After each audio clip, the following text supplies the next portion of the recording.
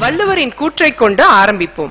அகர முதல எழுத்தெல்லாம் ஆதி பகவன் முதற்றே உலகு என்ற குரலுக்கு ஏற்றாற்போல் இன்றைய விழா சிறப்பாக நடைபெற எல்லாம் வல்ல இறைவனை வணங்கி நிகழ்ச்சியை தொடங்குவோம். விழாவின் தொடக்கமாக தமிழ்த்தாய் வாழ்த்து. அனைவரும் எழுமாறு கேட்டுக்கொள்கிறோம்.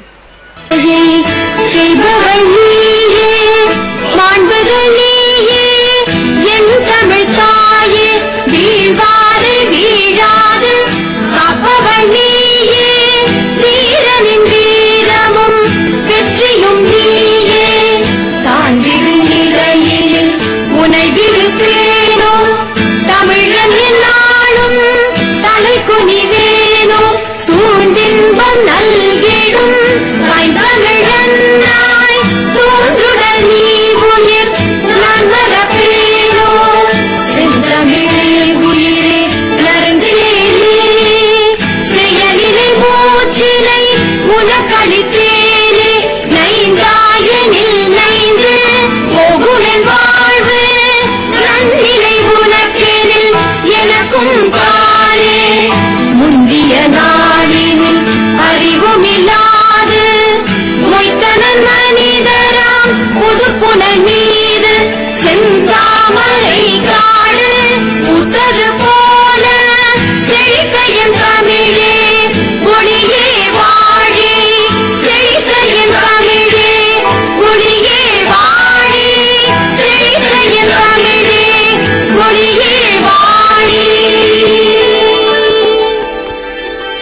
Thank you, everyone. Please be seated.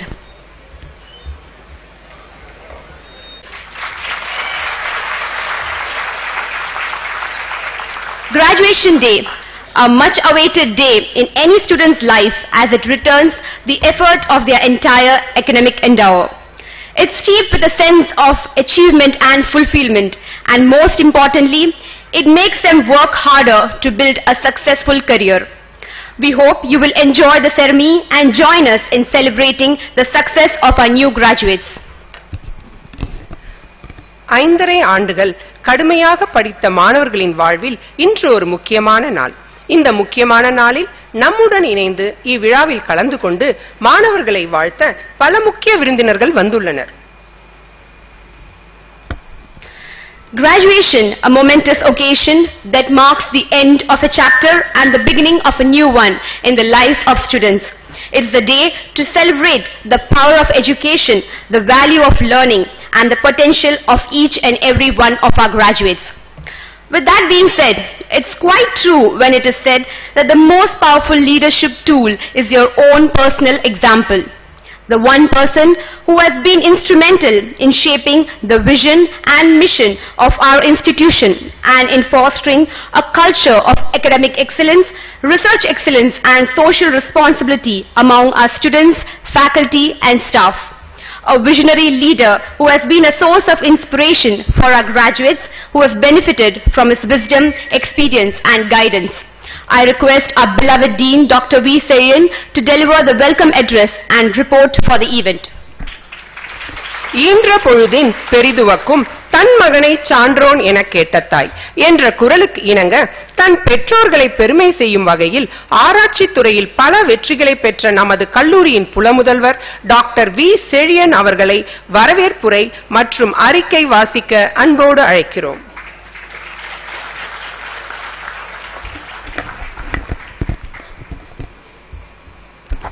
Good morning everybody. எல்லாருக்கும் காலை வணக்கம்.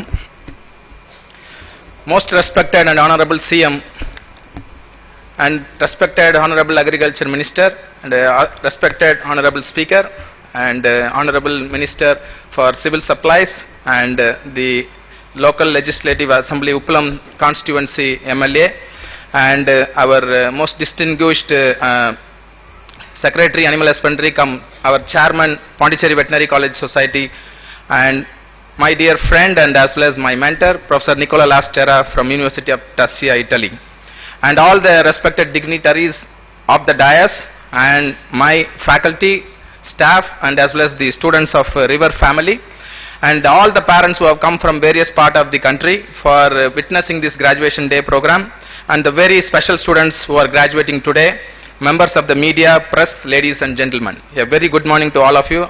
At the outset, on behalf of the entire faculty, staff, students of Rajiv Gandhi Institute of Veterinary Education and Research, and on my personal behalf, I am extremely delighted to extend a warm welcome to all the distinguished members present on and of the dais to this function.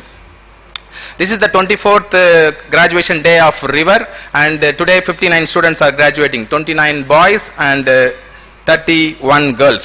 So like about the college, this is the college which has come to an existence by a visionary leadership by our Honorable Chief Minister himself. Couple of months back when I had a private meeting with him, he was narrating the story how this college came to an existence. He went personally to Delhi, sat there for about 2 weeks time, and then he strived hard and he went with the proposal of government will be giving readily the land for the college, and he sat and got it confirmed from the central government and then he came back and then he started the college with a vision of the great excellence. To tell very precisely that he is the man behind today's River, how it is flowing. Since inception, he has been closely watching and he has been an excellent mentor and a guide for the college to flourish under his able leadership. Thank you so much, sir, and we extend a very hearty welcome to you, sir. Our college is doing wonderfully well for last 2.5 decades. Today we are completing almost 28 years of service. The credit goes to our excellent faculty who have been distributed across the state and who comes with an great inspiration, leadership qualities with all the faculty, and they have been training with manpower, and I am the testimony of what this institute has given back to the students.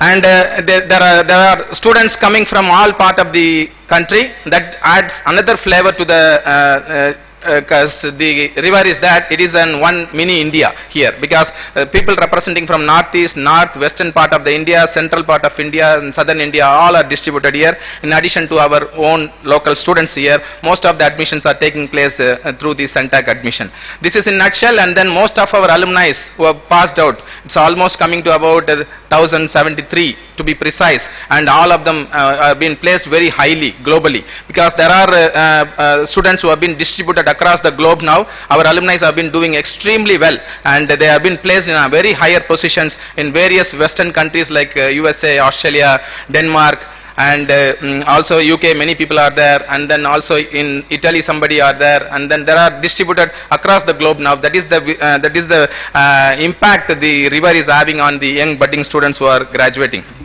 from the college.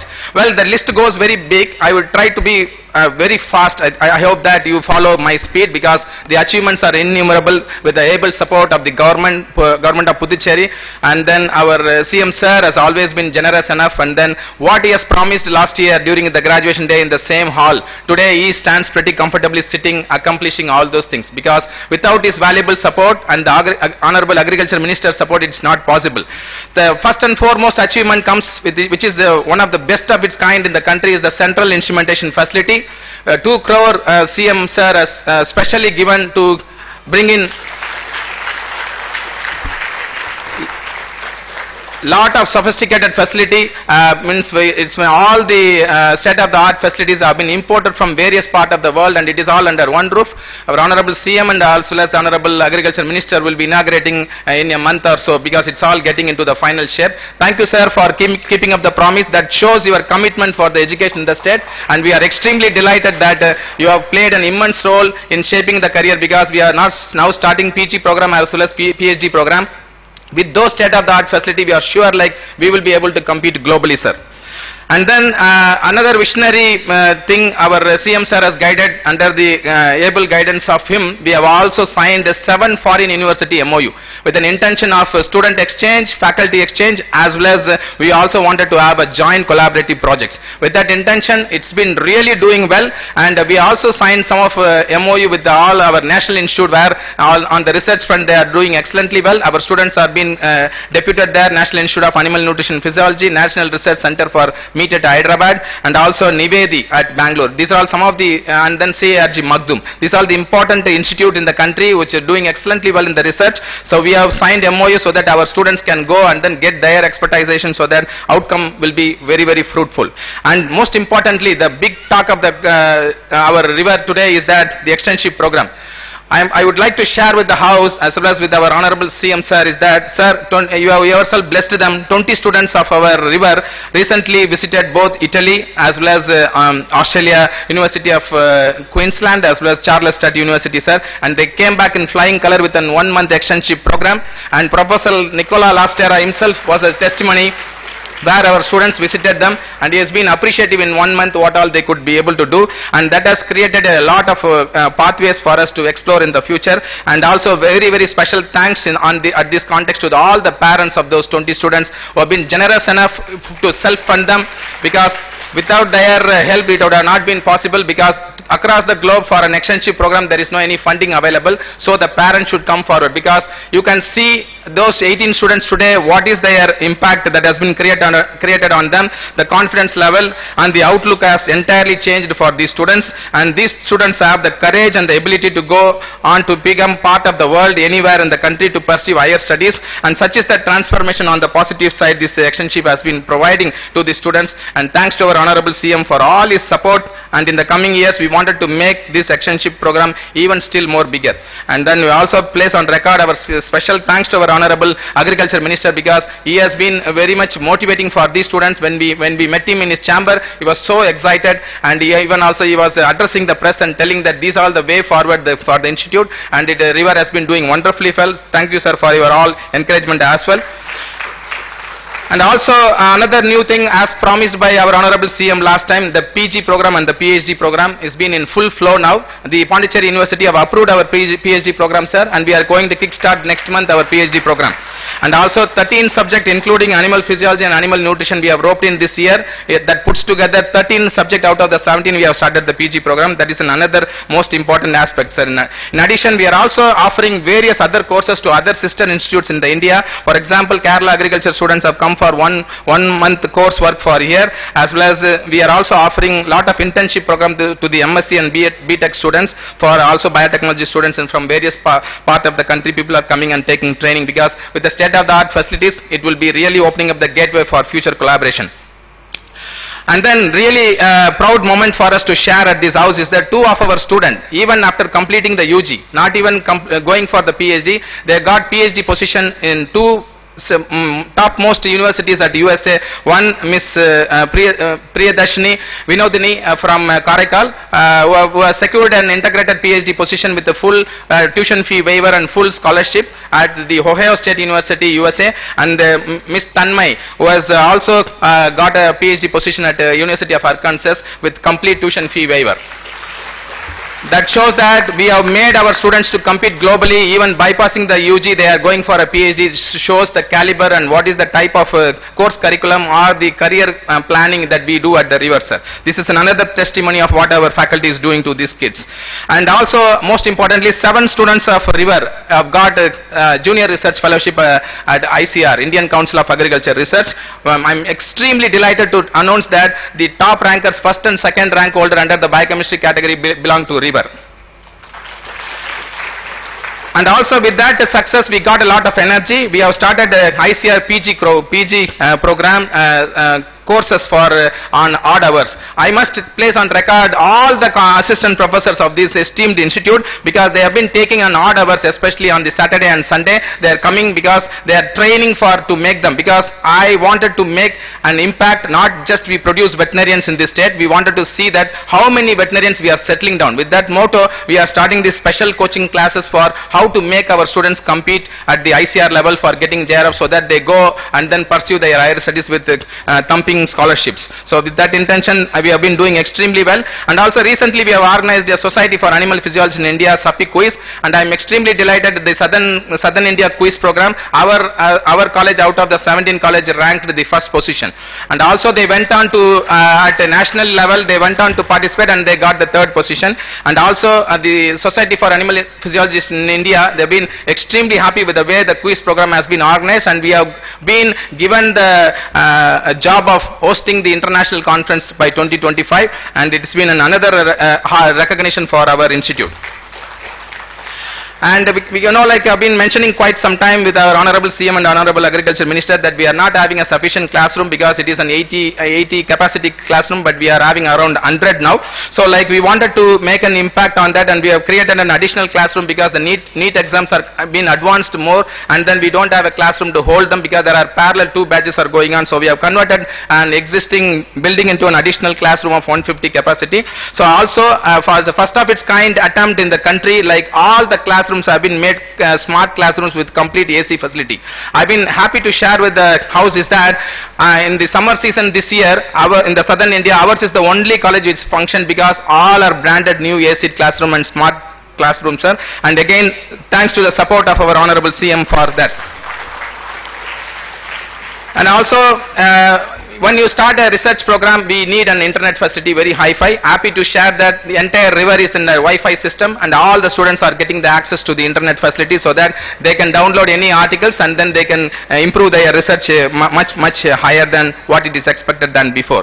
And another hallmark this year is that we have recruited, with the able support of our Honorable CM, as well as Honorable Agriculture Minister, as well as our Secretary Animal Husbandry, have played an instrumental role. After 17 years, we have recruited 8 assistant professors, permanent assistant professors, and they are all in place, and they have been given a primary mandate of research first and then teaching second, because this is the vision we wanted to take forward for the youngsters, because they are going to be the pillars of strength in next 5 or 6 years or so. Most of the senior faculties they are going to retire, so we wanted to inculcate in them, because unless we concentrate on the research, it is very tough. So these 8 assistant professors have been kept under a center called Center for Translation Research, which is also holding the central instrumentation facility, and these people are roped in to create more international projects as well as national external funded projects, so that their top priority will be research, sir, and then they'll be doing the coursework simultaneously. And also we have established a staff welfare association which addresses all the grievances of the staff, and all the functions of the institute is being organized by the staff welfare association, cutting across all the sectors of the people are being part of that association, sir. And also we have also wanted to take this institute in international par excellent institute. It's very vital that we improve the visibility abroad. With that intention, there are a lot of visitors from Australia, France, and also Professor Nicola is currently visiting from Italy, and also most of our alumni who are distributing across. We wanted to set an example for the students, so we are roping in more students from abroad for an online motivational talk for the students, so that to make them inspiring, and then they will go on to become like them in the near future. So with that intention, visits of the international scientists as well as the alumni are being roped in on online mode, as well as the lecture series are being started. And also we have resumed the All India and Southern India tour, which has not been happening for quite some years, because we know that it is very vital for these students to go and get exposed to various facilities in other part of the country, so that they will be getting inspired for going for higher studies in those subjects under the Indian Council of Agriculture cell. And also student counseling cell we have instituted this year, because which plays a very instrumental role. There are few students who are not doing physically and mentally well, so those students are being addressed, and then they have been guided, and with the proper counseling they have been given, and they all are coming back to the normal state. So that section also has been instituted this year. And more species we have included in the livestock farm complex. We, for example, 12 species of poultry indigenous breeds have been roped in for the breeding purpose, and we wanted to disseminate to the poor and marginal farmer who can take an advantage of that. And we also recently inaugurated a poultry park of 12 species of poultry with our Honorable Secretary Animal Husbandry who inaugurated it just last week, sir. So that is also one of the important milestone we have achieved. And Animal Nutrition Department have developed a Pon Mitran app, which is playing an instrumental role. Last year we have accomplished that mission, and it will play a very useful in virtual livestock feed management for the farmer. We are going to start in the field level the training of that software. Congratulations to the Animal Nutrition Department. And we also play an immense role on imparting training to various stakeholders in the state, and with the help of Department of Science and Technology, NABARD, DRDA, we have conducted several training program in various departments. And also the veterinary clinical complex, we have added new facility like ultrasound scanner, and then digitalized X-ray unit, which has been a dream for last 2 years. Thanks to the central instrumentation facility, as a part of it we have procured, and they are generating additional revenue very efficiently in the states in the clinical complex, sir. Improvement of the hostel facility, we wanted to create a better atmosphere for the hostel facility for the students, where we have provided them with a geyser, CCTV watching, as well as the washing machines have been provided to give them a congenial atmosphere for them to study very well. And also we have purchased a new vehicle this year, a Renault Triber, which has been a long pending, because all our vehicles have to be condemned as per the central government rule. So we have procured recently one of the vehicle. And institution is in social media, because we wanted to improve the visibility of the institute to a larger extent. So we are in Twitter, Facebook, as well as Instagram. We are going live. This program also is going live, because we wanted to connect all the alumni of these through the social media. And also we have also got an FSSAI registration. Food Safety Standards Authority of India have certified our products of meat and milk to be fit for consumption of the local. So with that we can sell any number of products now, because we got their certification that shows the quality of product being produced in the institute. And also we are now strengthening all the faculty member with a computer and multifunctional printer. We also procured a lot of analysis software for the students for the PG program to improve their research facility. And also as a unique methodology, naming of the departments or various departments after the retired faculty. Usually we name them after world-renowned scientists or something like that, but then there are our own faculty who have done a tremendous job in shaping career of students like us. So it's very important, like we have named on those retired professors, each and every department has been named after them to mark as a unique, which has been widely appreciated by many colleges in the country, sir. And also depiction of the photographs we have collected since the inception, where our Honorable CM sir is coming for the inauguration of the college. From then all the photographs have been portrayed in the administrative building for the visitors to see, so that they can get a glimpse of what this institute is all about. about. The herbal garden we maintain, which has got the second best prize in the Farm Fest in recently held Farm Fest in 2023. And also most important two announcements are there for the welfare of the faculty that I prefer our Honorable CM announcing those things, so I am skipping those two because this is very vital for the welfare of the staff, which has been a long pending cases for last 2.5 years. Our Honorable CM sir has been magnanimous and then ably supported by our Honorable Agriculture Minister as well as our Honorable Secretary who played an instrumental role. I would wish that our Honorable CM announces that. And also we have revived the Parents Teachers Association, and which has been over 10 years it's not been functional. Now they have a tough job on their hand because we wanted to play, the parents also play an immense role in shaping this career. So we will be working out with a joint minimum program so then to take forward the welfare activities of the students. And also the student election, this time we wanted to create a better citizens for the country. With that intention we have not selected the student council member, we have elected them this time so that all 5-year students vote for and then they choose the best leaders. And also our Honorable Agriculture Minister played an instrumental role in getting us an opportunity to propose a 300 crore project where we named it as APJ Abdul Kalam Integrated Veterinary Innovation Research Center, and he has been instrumental. I was sitting with him and we must give him a big round of applause for that. Because just about a week time we have been left for the deadline and we have sat and then prepared with him and he has personally supervised with his vast knowledge of agriculture background. So if that clicks from the central government, most of our infrastructure can be created with that project.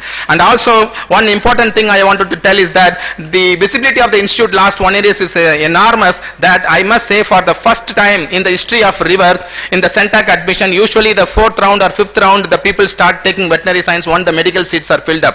This year I am happy to share with our Honorable CM is that 37 students are in the first round, that too from the ranking of 96.5 to 99.9%. They left medical science and then they taken the veterinary science as the first option, sir.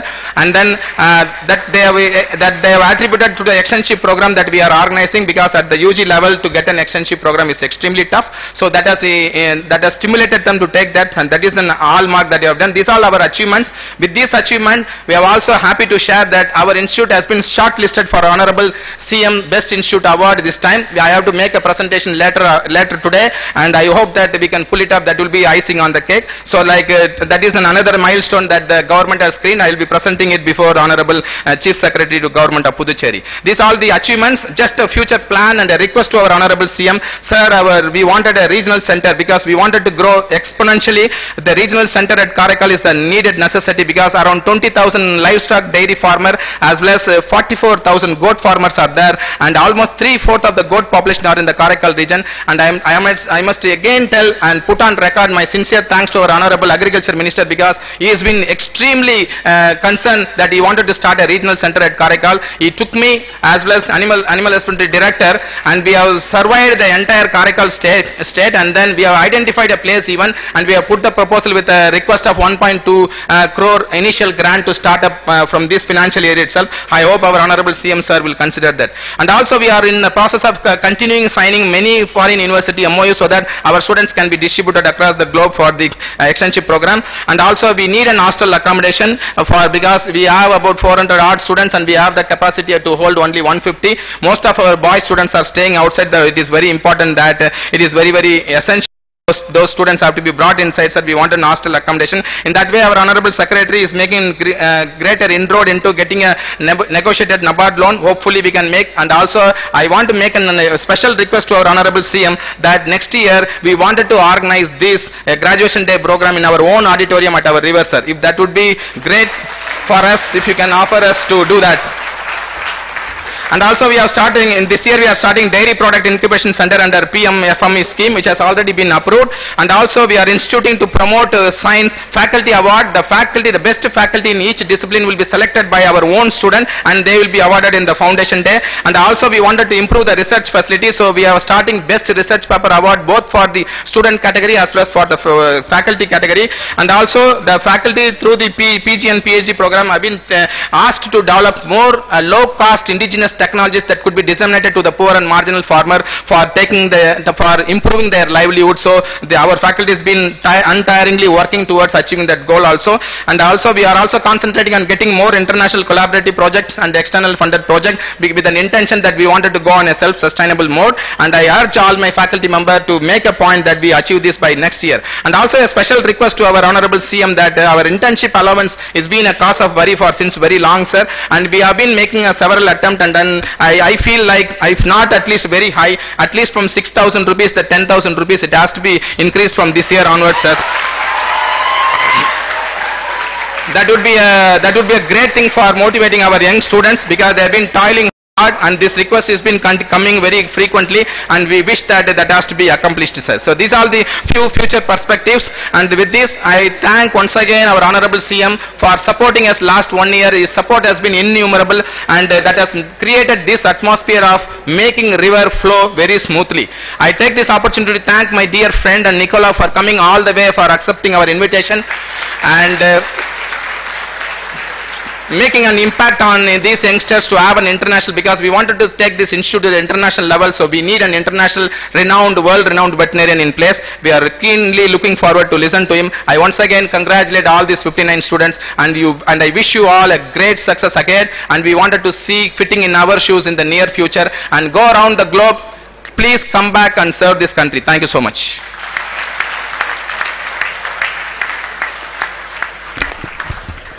Thank you, sir, for the welcome address and briefing us on the present activities of the Institute and its future plans. We are blessed to have the likes of you leading the Institute.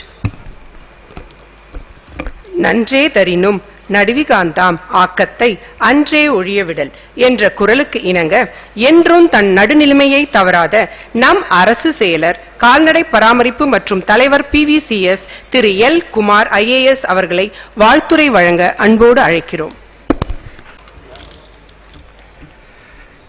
அனைவருக்கும் என் இனிய காலை வணக்கம்.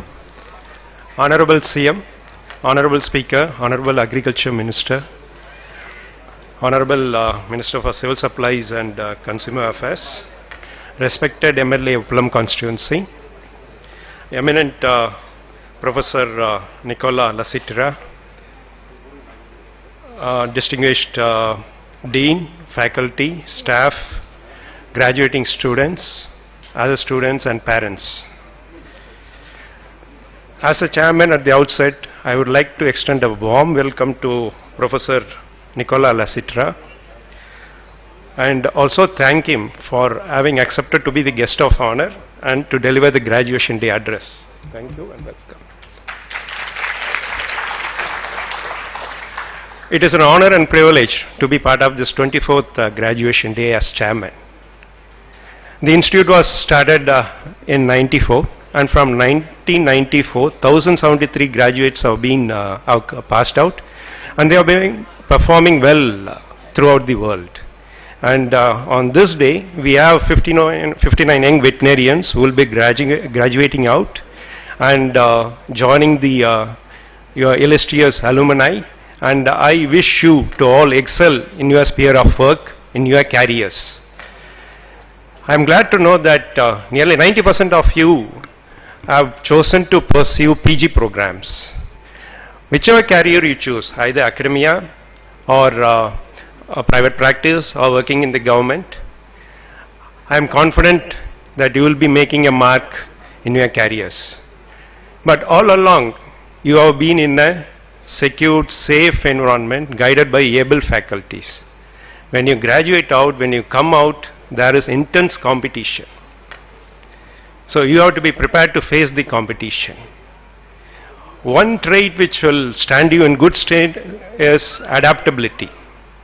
You have to adapt to emerging needs, inculcate new skill sets, gain knowledge, and the most important thing, attitude. You should have a positive attitude and motivation. This will stand in good state. Good luck to all the graduating students and best wishes. Thank you. Thank you, sir. The best way to find yourself is to lose yourself in the service of others. an individual who is determined to work for the betterment of the society with dedication and statesmanship. I now invite Thiru Anibal Kennedy, Honorable Member of Legislative Assembly Uppalam, Puducherry, to felicitate the function. பயன் தூக்கார் செய்த உதவி nine தூக்கின் நன்மை கடலின் பெரிது என்ற குறளின் பொருளுணர்த்தும் வகையில் பயன் எதிர்பார்க்காமல் செயலாற்றும் நமது மாண்புமிகு உப்பளம் தொகுதி சட்டமன்ற உறுப்பினர் திரு அனிபால் கென்னடி அவர்களை வாழ்த்துரை வழங்க அன்போடு அழைக்கிறோம்.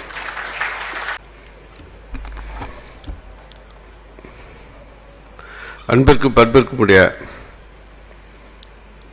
இந்த Rajiv Gandhi institute of veterinary எஜுகேஷனுடைய research பட்டமளிப்பு விழாவுக்கு தலைமையேற்று இங்கே அனைவருக்கும் பட்டமளிக்க வருகை தந்துள்ள எங்கள் மாண்புமிகு முதல்வர் மக்கள் முதல்வர் அண்ணன் என்ஆர் அவர்களே, இங்கே இந்த பட்டமளிப்பு விழாவுக்கு வாழ்த்துரை வழங்க வருகை தந்துள்ள பேரவைத் தலைவர் எங்கள் ஏம்பலம் செல்வம் அவர்களே, வாழ்த்துரை வருகை தந்துள்ள அக்ரிகல்ச்சர் மினிஸ்டர் அண்ணன் தேனி ஜெயக்குமார் அவர்களே, வாழ்த்துரை வருகை தந்துள்ள அன்பு சகோதரர் அமைச்சர் சாய் சரவணன் அவர்களே, மற்றும் இங்கே வாழ்த்துரை வழங்கி அமர்ந்திருக்கின்ற IAS அதிகாரி எல் குமார் அவர்களே, வாழ்த்துரை வருகை தந்துள்ள நிக்கோலா லெத்திசியா அவர்களே, இங்கே வரவேற்புரை ஆற்றி அமர்ந்திருக்கின்ற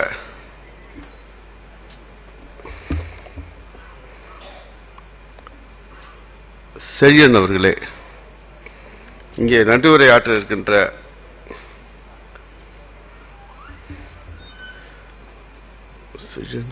செழியன் சார் தான் சரி, இங்கே வருகை தந்துள்ள மாணவ மாணவிகளே, பெரியோர்களே, தாய்மார்களே, சகோதர சகோதரிகளே, உங்கள் அனைவருக்கும் என் நன்றி கண்ட வணக்கத்தை தெரிவித்துக் கொள்கின்றேன்.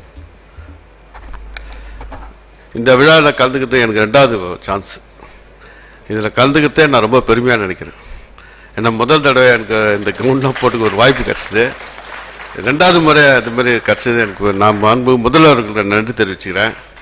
இந்த விழாவை இங்கே நடத்துறதுக்கு, இங்கே நடத்தலைன்னா நான் இந்த கிரவுண்ட்லாம் போட முடியாது, உங்களெல்லாம் பார்க்க முடியாது, உங்களெல்லாம் வாழ்த்தக்கூட முடியாது. இந்த வாய்ப்பு கொடுத்த அந்த கல்லூரிக்கும் நான் நன்றி தெரிவிச்சுக்கிறேன். இவருக்கு சாய் சொன்னார், என் தொகுதியில் இருக்கிற காலேஜ் உங்கள் தொகுதி கொண்டு வந்திருக்கோம், உங்களுக்கு மறுபடியும் ஒரு வாய்ப்பு கொடுத்துருக்கோம். ரொம்ப சந்தோஷம், ரொம்ப நன்றி. ஏன்னா இதெல்லாம் பட்டமளிப்பு விழான்றது ஒரு வாழ்க்கையில் ஒரு பெரிய, எப்படி திருமணம் எப்படி ஒரு முக்கியமான நிகழ்ச்சியோ அது மாதிரி பட்டமளிப்பு விழான்றது ஒரு முக்கியமான நிகழ்ச்சி. நீங்கள் சாதாரணமாக ஒரு மனிதனுக்காக போயிட்டு வாயுள்ள ஜீவனுக்கு நீங்கள் ட்ரீட்மெண்ட் பண்ணல, வாயில்லா ஜீவனுக்கு ட்ரீட்மெண்ட் பண்ண போகிறீங்க. எப்பேற்பட்ட பெருமையான விஷயம். வாயு உள்ளவங்களாம் சொல்லுவாங்க, இங்கே உடம்பு வலிக்குது அங்கே வலிக்குதுன்னு சொல்லுவாங்க. ஆனால் வாயுல்லா ஜீவன் சொல்ல முடியாது. நீங்கள் தான் கண்டுபிடிச்சி அவங்களுக்கு ட்ரீட்மெண்ட் பண்ணணும். இது உன்னதமான ஒரு இதுதான் பெரிய ரிசர்ச். அது இந்த மாதிரி ரிசர்ச் பண்ணி ட்ரீட்மெண்ட் கொடுக்கறதுன்றது வரவேற்கத்தக்கது, ரொம்ப பாராட்டக்கூடிய விஷயம். இப்படிப்பட்ட ஒரு நல்ல விழாவில் எனக்கு வாய்ப்பு கிடைச்சதுக்கு நான் உப்பளம் தொகுதி மக்களுக்கு நான் நன்றி தெரிவிச்சுக்குவேன். ஏன்னா அவங்க வாய்ப்பு கொடுக்கலாம், நான் இந்த மாதிரி உங்களை வாழ்த்துக்கு கூட வந்திருக்க முடியாது. இருந்தாலும் நானும் ஒரு பட்டதாரி தான். இருந்தாலும் நான் கன்வெகேஷன் போல, அந்த விழாக்கே போல, அந்த பட்டமளிப்பு விழாக்கு நான் போல. ஆனால் சர்டிஃபிகேட் மட்டும் வாங்கிட்டேன். ஆனால் எனக்கு ஒரு குறையாகவே இருந்தது. அது போன முறை எனக்கு இருந்தது. இப்போ நம்மளாம் அது மாட்டிக்கிட்டு போயிட்டு பட்டம் வாங்கலாமே சுட்டு நினைக்கும் போது எனக்கு போன வருஷம் அப்போ எனக்கு அந்த வாய்ப்பு கிடைக்கல. இப்போ போன வருஷம் இதே மாதிரி பட்டமளிப்பு விழாவில் எனக்கு வாய்ப்பு கிடைச்சிது. ரொம்ப சந்தோஷம். அதே மாதிரி மறுபடியும் அந்த வாய்ப்பு கிடைச்சதுக்கு ரொம்ப ரொம்ப சந்தோஷமா இருக்கு. நீங்களும் நீங்கள் உங்களோட சேவைகளை நீங்கள் நிச்சயமாக செய்யணும். நீங்கள் படித்தது மட்டும் இல்லை, உங்கள் படிப்பை வாயிலா ஜீவன் மட்டும் கிடையாது, அதுங்க பெரிய வருமானத்தை தரக்கூடிய ஜீவன்லாம் இருக்கு. நிறைய குடும்பத்தை வாழ வைக்கக்கூடிய குடும்பங்களா இருக்கு. ஏன்னா மாடெல்லாம் பார்த்தீங்கன்னா இப்போ இட்டாலி உலகம் ஃபுல்லா இருக்கு, கால்நடைகள் இல்லாத ஊரே கிடையாது. அதே சமயத்தில் இப்போ நம்ம முதல்வர் அவர்களும் அக்ரிகல்ச்சர் மினிஸ்டர் இந்த மாடு வளர்ப்பு திட்டத்துக்கு நிறைய லோன் கொடுத்து நிறைய பேர் மாடு வளர்க்கறதுக்கு இங்கே இப்போ கிராம பகுதியில் மட்டும் நிறைய பேர், சிட்டியில் கூட வளர்க்குறதா இருந்தால் கூட சொல்லுங்க, முனிசிபாலிட்டி என்ஓசி கொடுத்தா அங்கேயே கூட செய்கிறேன். இன்னைக்கு நீங்கள் பார்த்துருப்பீங்க, உங்களுக்கு தெரியும், நகர்ப்புறத்துலேயும் நிறைய மாடு வளர்க்குறாங்க. ஆடு, மாடு, கோழி, நாய், இந்த மாதிரி எல்லாமே வளர்க்குறாங்க. பெரிய பெட் டாக் வளர்க்குறாங்க, கேட்டு வளர்க்குறாங்கன்னு நிறைய எல்லாத்துக்கும் நீங்கள் ட்ரீட்மெண்ட் பண்ணக்கூடிய உங்களுக்கு அருமையான வாய்ப்பு. நீங்கள் நினச்சிக்காதீங்க, இப்போ சார் சொன்னாங்க, இப்போ மெடிக்கல் காலேஜுக்கு அட்மிஷனுக்கு தான் எல்லாம் போட்டி போட்டு சேருவாங்க. இப்போ வெட்டனரி காலேஜுக்கும் போட்டி போட்டு சேர்ந்துருக்காங்க மாணவர்கள். அதுவே வரவேற்கத்தக்க விஷயம். அப்போ அது மாதிரி ஒரு பெரிய உன்னதமான படிப்பை முடிச்சுட்டு நீங்கள் உன்னதமான வேலையை நீங்கள் பட்டதாரியாக நீங்கள் இன்னும் நீங்கள் மேல் படிப்பு படிப்பீங்களா, இல்லை இப்போ போய் ப்ரொஃபஷனலாக இப்போ வேலை செய்ய போவீங்களான்னு தெரியாது. ஆனால் நீங்கள்லாம் இன்னும் வாழ்க்கையில் நல்ல முன்னேறி இன்னும் பல சாதனைகளை செஞ்சு இப்போ இந்த பன்னி கடிக்கிறது மருந்து இல்லைன்றாங்க. இப்போ நாய் கடிக்கு நீங்கள் முன்னாடியே ஒரு இன்ஜெக்ஷன் போட்டிருக்கீங்க, நாய் கடிச்சாலும் விஷம் ஏறாது சொல்லுவாங்க. அந்த மாதிரி பன்னி கடிச்சிச்சுன்னா அதுக்கு மருந்தே இல்லைன்றாங்க. அந்த பன்னி கடி கூட அது இதுக்கு பிஃபோராக ஏதாவது மருந்து பண்ண முடியுமா, அந்த மாதிரி இன்ஜெக்ஷன் பண்ண முடியுமான்றத நீங்கள்லாம் ரிசர்ச் பண்ணணுன்னு உங்களுக்கு கோரிக்கையாக வைக்கிறேன். ஏன்னா பன்னி கடிச்சா உங்களுக்கு பயமாக இருக்குது, எங்கே பார்த்தாலும் பன்னியை பார்த்தாலே ஒரு பயம் வருது. அது மாதிரி பயத்தெல்லாம் நீங்கள் போக்க நீங்கள் இன்னும் ரிசர்ச் பண்ணி அந்த மாதிரி முன்னாடியே ஒரு ஊசி போட்டு அதை காஷனாக நீங்கள் ஒரு ஊசி போட்டு அதை மக்களை காப்பாற்றுறதுக்கான முயற்சிகளை நீங்கள் ஈடுபடணும்னு கேட்ட வாய்ப்புக்கு நன்றி கூறி விடைபெறுகிறேன். நன்றி, வணக்கம். கல்லூரியின் சார்பாக தங்களின் வாழ்த்துரைக்கு நன்றிகளை தெரிவித்துக் கொள்கிறோம். முயற்சி திருவினை ஆக்கும், முயற்சி இன்மை புகுத்திவிடும் என்ற குரலுக்கு இணங்க செயலாற்றும் மாண்புமிகு அமைச்சர், குடிமைப் பொருள் வழங்கல் மற்றும் நுகர்வோர் விவகாரங்கள் துறை திரு சாய் ஜே சரவணன் குமார் அவர்களை வாழ்த்துரை வழங்க அன்போடு அழைக்கிறோம். Rural development, it's not an event, it's a process. I invite AK Sai J. Saravanan Kumar, Honorable Minister of Civil Supplies and Consumer Affairs, to kindly felicitate the function. புகழ்மிகு புதுச்சேரியின் புகழ்மிகு முதல்வர் அவர்களே மற்றும் சட்டப்பேரவை தலைவர் அவர்களே மற்றும் இத்துறையின் அமைச்சர் அவர்களே, இத்தொகுதியின் சட்டமன்ற உறுப்பினர் அவர்களே, சிறப்பு வாய்ந்த இக்கல்லூரியை மேலும் சிறப்பு வாய்ந்ததற்காக அல்லவோ பகல் பாராது பாடுபட்டுக் கொண்டிருக்கின்ற இத்துறையின் செயலர் அவர்களே, முதல்வர் அவர்களே, இத்தாலி நாட்டிலிருந்து நம்மை மெதுவாக உங்களை வாழ்த்துவதற்காக வந்திருக்கின்ற பேராசிரியர் அவர்களே மற்றும் மருத்துவ கல்வி படித்தவன் மறைவதில்லை, சரித்திரத்தில் அவன் புகழ் அழிவதில்லை என்னும் வார்த்தைக்கேற்ப இந்த பட்டமளிப்பு விழாவிற்கு வருகை புரிந்துள்ள மாணவ செல்வங்களே, அந்த மாணவர்களை தங்களுடைய இன்ப துன்பங்களை மறந்து தன்னுடைய பிள்ளைகளின் வளர்ச்சிக்கு வித்திட்ட பெற்றோர்களே, புதியதோர் உலகை படைக்கப் போகும் மாணவர்களை உருவாக்கிய ஆசிரியர் பெருமக்களே, அன்புக்குரிய சகோதர சகோதரிகளே, உங்கள் அனைவருக்கும் என் முதற்கண் வணக்கத்தை தெரிவித்துக் கொள்கிறேன். பாரத பிரதமர் நரேந்திர மோடி அவர்கள் சார்பாகவும் எனது சார்பாகவும் இன்னைக்கு பட்டமளிப்பு விழா. உங்களுடைய பெற்றோர்கள் மகிழ்ச்சியா இருப்பாங்க, அதே போல உங்களுடைய ஆசிரியர்கள் மகிழ்ச்சியா இருப்பாங்க, உங்க உறவினர்கள் மகிழ்ச்சியா இருப்பாங்க. கடந்த 5.5 ஆண்டுகளாக நீங்கள் இரவு பகல் பாராது கஷ்டப்பட்டு விளைத்த பலனை இன்று அடையப் போகிறீர்கள். அதற்காக நீங்களும் ரொம்ப மகிழ்ச்சியா இருப்பீங்க. அந்த மகிழ்ச்சியான தருணத்தில் நாங்களும் ரொம்ப மகிழ்ச்சியா இருக்கிறோம். ஏன்னு சொன்னாக்க, விண்ணில் இருக்கிற விண்மீன்களை நேராக நிக்க வச்சு இதுல எது அதிக ஒளி பொருந்தியது என்று கேட்டா சசிவராமனால கூட பதில் சொல்ல முடியாது. ஆனா வாயில்லாத பிராணிகளுக்கு உடம்புல என்னன்னு கேட்டா டக்குன்னு அதை கண்டறிந்து மருத்துவம் பார்க்கக்கூடிய ஒரு படிப்பு தான் வெட்டினரி படிப்பு. அப்பேற்பட்ட சிறப்பான படிப்பு படித்த உங்களை மேலும் சிறப்பாக சொல்லணும்னா, உறுதியான கட்டமைப்பு கண்ட பொருட்களால் உருவாக்கப்படும் ஒரு கட்டிடமானது ஒரு உறுதியான மலை போல எப்படி பல நூற்றாண்டுகள் கடந்து அது ஒரு வரலாற்று சின்னமாக மாறுமோ, அதுபோல சிறந்த படிப்பு படித்த நீங்க, சிறந்த கல்லூரியில் உங்களுக்கு அளிக்கப்பட்ட இந்த படிப்பானதை பெற்ற நீங்கள் வரலாற்றில் நிச்சயம் புகழ் பெறுவீர்கள் என்பதில் ஒரு எல்லளவு கூட சந்தேகம் இல்லை. அந்த அளவுக்கு நீங்க நிச்சயமா சாதிப்பீங்கன்றது எங்களுக்கு கண்டிப்பா தெரியும். மேலும் சொன்னா, பாரத பிரதமர் சொல்படி உங்களுக்கு சில அறிவுரைகளையும் சொல்றதுக்கு, ஆலோசனையும் சொல்றதுக்கு நாங்கள் கடமைப்பட்டிருக்கோம். இந்த படிப்பை பெற்ற நீங்கள் ஒரு குறுகிய மனப்பான்மையோடு இருந்து விடக்கூடாது. ஏன்னா நாளைய உலகத்தை ஆளப்போவது நீங்க தான். இன்னைக்கு வரைக்கும் தான் நீ மாணவன், நாளைக்கு இந்த உலகை ஆளப்போகும் தலைவனாக கூட நீ வருவ. அந்த அளவுக்கு ஒரு சிறப்பான இடத்திற்கு நீங்கள் நகர்ந்து விட்டீர்கள். அந்த இடத்துக்கு நீங்க போகும்போது நல்லா ஒன்று ஞாபகத்தில் வச்சுக்கணும். ஒரு மெழுகுவர்த்தியை வச்சு இன்னொரு ஒரு மெழுகுவர்த்தி ஏற்றணும்னா அதனுடைய ஒளி குறைஞ்சிடாது, கூடுதலாகுமே தவிர அவருடைய ஒளி குறைஞ்சிடாது. அது போலதான் ஒரு சக மனிதன் இன்னொரு சாமானிய மனிதனுக்கு உதவி செய்வதுன்றது ஒரு முக்கிய கடமை. எப்படி முக்கிய கடமை? வெற்றி என்பது ஒரு பணத்தை வச்சியோ புகழ வச்சியோ வந்துடாது. ஒரு சாமானிய மக்களுடைய வாழ்க்கையில நீங்க ஏற்படுத்த போகின்ற நேர்மறையான சிந்தனைகளை வச்சுதான் அந்த வெற்றி என்பது உங்களுக்கு கிடைக்கின்றத நீங்க மறந்துடக்கூடாது.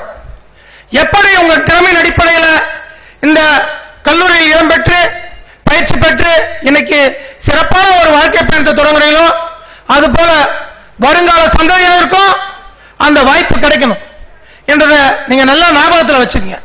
எனவே வாய்ப்பு கிடைக்கும் போதெல்லாம் எப்படியெல்லாம் மக்களுக்கு நன்மை செய்ய முடியும், எப்படிக்கெல்லாம் அடுத்த ஜெனரேஷனை உருவாக்க முடியும், அவங்களுக்கு எப்படி நன்மை பயக்க முடியும்னு திங்க் பண்ணுவே தவிர குறுகிய மனப்பான்மையில எதுவும் முடியாது, செய்ய முடியாது, நடக்காது என்ற ஒரு வார்த்தையை நீங்க யூஸ் பண்ணவே கூடாதுன்னு உங்களை தாழ்மையோட கேட்டுக்கிறேன்.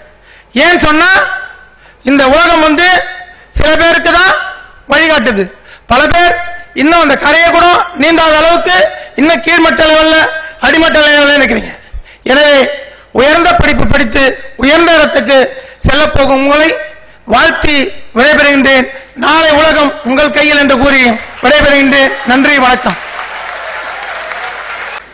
கல்லூரியின் சார்பாக தங்களின் வாழ்த்துரைக்கு நன்றிகளை தெரிவித்துக் கொள்கிறோம். A good example has twice the value of good advice. Our Honorable Minister of Agriculture Puducherry himself sets the perfect example by involving in various agricultural activities in the state, setting an example to our people to take up agriculture, which is the backbone of our country.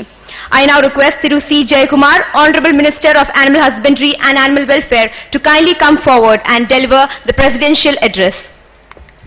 சுழன்றும் ஏற்பின்னது உலகம், அதனால் உழந்தும் உறவே தலை என்ற குரலில் திருவள்ளுவர் கூறியது போல என்றும் விவசாயம் மற்றும் அதை சார்ந்த தொழில்களுக்கு முக்கியம் தருவது மட்டுமல்லாமல் விவசாயிகளின் முன்னேற்றத்திற்காகவும் செயலாற்றும் எமது மாண்புமிகு அமைச்சர் கால்நடை பராமரிப்பு மற்றும் கால்நடை நலத்துறை திரு சி. ஜெயக்குமார் அவர்களை தலைமையுரை வழங்க அன்போடு அழைக்கிறோம். இந்த இனிய நிகழ்ச்சியில கலந்து கொள்ள வாய்ப்பளித்த புதிய மாநிலத்தில் மக்களாட்சி கொடுத்து கொண்டிருக்கின்ற மக்கள் முதல்வர் அவர்களே, சட்டப்பேரவையின் தலைவர் அவர்களே, இந்த நிகழ்ச்சியில கலந்து கொண்டு உங்களுக்கெல்லாம் சில கருத்துக்களை அவர் திமுக பரம்பரை மாதிரி பேசினார். இப்ப ஏன்னா போயிச்சு தான் உங்களுக்கு அது மாதிரி பேசி அமைதிருக்கோம். உசூர் சட்டமன்ற உறுப்பினரும் மற்றும் சிவில் சப்ளைஸ் மினிஸ்டர் அவர்களே, இந்த உப்பளம் தொகுதியின் சட்டமன்ற உறுப்பினர் அவர்களே, இந்த துறையின் செயலாளர் அவர்களே, உங்களை எல்லாம் மெருகூட்டும் வகையிலே, உங்கள் கல்வி மேம்படும் வகையிலே, அந்த கல்வியின் மூலம் உங்கள் வாழ்க்கை தரம் உயர்கின்ற ஒரு நிகழ்வாக இப்போது இந்த கல்லூரி முதல்வர் அவர்கள் திறம்பட செயல்பட்டு எங்களிடம் நிறைய கோரிக்கைகளை வைத்து அது எப்படியாவது சாதிச்சு காட்டிக் கொண்டிருக்கின்ற முதல்வர் அவர்களே, வெளிநாட்டிலிருந்து வந்து இந்த பட்டமளிப்பு விழாவில் கலந்து கொண்டு வந்திருக்கும் இத்தாலி நாட்டைச் சேர்ந்த பேராசிரியர் அவர்களே, ஏழைக்கும் பெற்றோர்களே, மாணவர்களே, கல்லூரி பேராசிரியர்களே, அனைத்து நல்லவர்களுக்கும் எனது நன்றி கிடந்த வணக்கத்தை உரித்தாக கடமைப்பட்டிருக்கின்றேன். இந்த கல்லூரி நம்ம மக்கள் முதல்வர் இருக்கும்போது தான் ஆரம்பிச்சது. அவரு அந்த மேல் இது போன உடனே அடுத்தது நான் வந்தேன். அவர் ஆரம்பிச்சு வச்சாரு, நாங்கள் முடிச்சு வச்சோம். அப்புறம் அப்படியே இந்த சூழ்நிலை மாறி இன்னைக்கு வந்து அவர் முதல்வராக இருக்காரு, நான் இன்னைக்கு கால்நடைத்துறை அமைச்சராக இருக்கிறேன். இப்போ வந்த பிற்பாடு தான் ஒரு புத்துணர்ச்சி பெறுதுன்னு நினைக்கிறேன் இந்த கல்லூரி. ஏன்னாக்கா சம்பளம் போடக்கூடிய சூழ்நிலை இருந்த இந்த கல்லூரி கடந்த காலங்களில் இன்னைக்கு மாசம் மாசம் சம்பளம் போடுறோம். இப்போ உங்களுடைய வளர்ச்சிக்காக நம்ம டீன் சொன்ன மாதிரி நிறைய பணமும் கொடுக்குறோம். இன்னும் சில திட்டங்கள்லாம் போட்டுக்கிறோம். மக்கள் முதல்ல உங்களுக்கு கண்டிப்பாக அவர் வந்து ஏழை எளிய மக்கள் மட்டும் இல்ல, மாணவர்கள் மிக குறைந்த அளவிலே பட்டங்களை பெற வேண்டும், அவர்கள் வாழ்க்கை மேம்பட வேண்டும் என்று உறுதியோடு தான் அனைத்து கல்லூரி மாணவர்களுக்கும் இந்த சென்டாக் மூலியமா எல்லா பணமும் நாங்களே கொடுக்குறோம் சொல்லிட்டு இன்னைக்கு 1ஆவதுலேருந்து காலேஜ் வரைக்கும் இலவச கல்வி தரக்கூடிய ஒரு மாநிலமாக மாற்றியிருக்கிறாரு நம்ம மக்கள் முதல்வர்கள். ஏன்னா மினிமம் ஃபீஸ் தான் டியூஷன் ஃபீஸ், எந்த மாநிலத்திலும் கிடையாது. இப்போ எடுத்துக்க போனாக்கா எல்லா மாநிலத்திலும் செயல்படுத்த முடியாத பல திட்டங்களை இந்த புதிய மாநிலம் இன்னைக்கு செயல்படுத்திக் கொண்டிருக்கிறது. அதுக்கும் காரணம் மக்கள் முதல்வர்கள் தான். இது ஏன் சொல்ல வேணாக்கா, செய்யக்கூடிய மனசு இருக்கணும். மனம் இருந்தால் மார்க்கம் உண்டு. அவருக்கு மனமும் இருக்குது, மார்க்கமும் தெரியும், செயல்பட்டு தான் இருக்கிறார். அதனால உங்கள் வாழ்க்கை மேம்பட உங்கள் பட்டம் எப்படி உதவி இருக்கிறதோ அந்த பட்டத்தின் மூலமாக ஏழை எளிய மக்கள் பயன்பெறுகின்ற வகையிலே நீங்கள் அவர்களுக்கு உதவி செய்து உங்களை, அதாவது கைராசி டாக்டர்னு சொல்லுவாங்க, அது வந்து மனுஷனுக்கு மட்டும் கிடையாது. கைராசி டாக்டர் மனிதனுக்கு பயன்படக்கூடிய விலங்குகளுக்கும் நீங்கள் பயன்படுத்தி உங்கள் பட்டத்தை பயன்படுத்தி நீங்க நம்ம இவரு உசுறு தொகுதி அமைச்சர் சொன்ன மாதிரி ஆராய்ச்சி பண்ணி அதாவது புதியக்கு பெருமை சேர்ப்பது மட்டுமல்ல, உங்கள் வாழ்க்கை தரத்திற்கும் நீங்க மேம்படுத்திக் கொள்ள வேண்டும். அதே போன்று ஏழை எளிய மக்கள் வாழ்க்கை தரத்தை உங்களால் தான் உயர்த்த முடியும். இன்றைக்கு உணவுல வந்து பாதி பங்கு எடுத்துக்கிறது பால் தான். அந்த பாலை கொடுக்கக்கூடிய பசுமாறு வைத்துக்கொண்டு பல கோடி மக்கள் இன்னைக்கு வாழ்க்கையை நடத்தி கொண்டிருக்கிறாங்க. அவங்களுக்கெல்லாம் நீங்க உதவிகரமா இருந்து உங்களையும் வைத்துக் கொண்டு எங்களையும் வாழ வைக்க வேண்டும் சொல்லி, ஏன் நான் ஒரு விவசாயி, நான் ஆடு வச்சுக்கிறேன், மாடு வச்சுக்கிறேன், கோழி வச்சுக்கிறேன், அதுக்கெல்லாம் யாரு உங்களை தான் தேடுறான். இன்னைக்கும் வேற யாரும் தேடுறான். நான் எனக்கு உடம்பு சரினாக்கா நான் உடனே டாக்டர்கிட்ட போய் ஊசி போட்டு வந்துடுவேன், மருந்து மாத்திரை வாங்கிட்டு வந்துடுறேன். மாடு என்ன செய்யும், ஆடு என்ன செய்யும், கோழி என்ன செய்யும், நாங்களா பார்த்து உங்களை கூப்பிடும்போது தான் நீங்க அதை புரிஞ்சு இது இந்த நோய் வந்து இது நோய் வந்து கண்டுபிடிச்சி நீங்க தான் மருந்து கொடுத்து தான் இந்த விலங்குகளை காவந்து பண்றீங்க. இது போன்ற நிகழ்வுகள் மீண்டும் இந்த கல்லூரியிலே சிறப்பாக நடைபெறும். இண்டோர் ஸ்டேடியம் கேட்டிருந்தாரு நமது டீன். எல்லாம் ஆசை தான், 300 கோடிக்கு பட்ஜெட்டே போட்டு அனுப்பிச்சுக்கிறோம். ஆசை நிராசையா முடியாது. கண்டிப்பாக உங்களுக்காக உழைத்து இந்த கல்லூரிக்கு பெருமை சேர்ப்போம் என்று சொல்லி விடைபெறுகிறேன். நன்றி, வணக்கம்.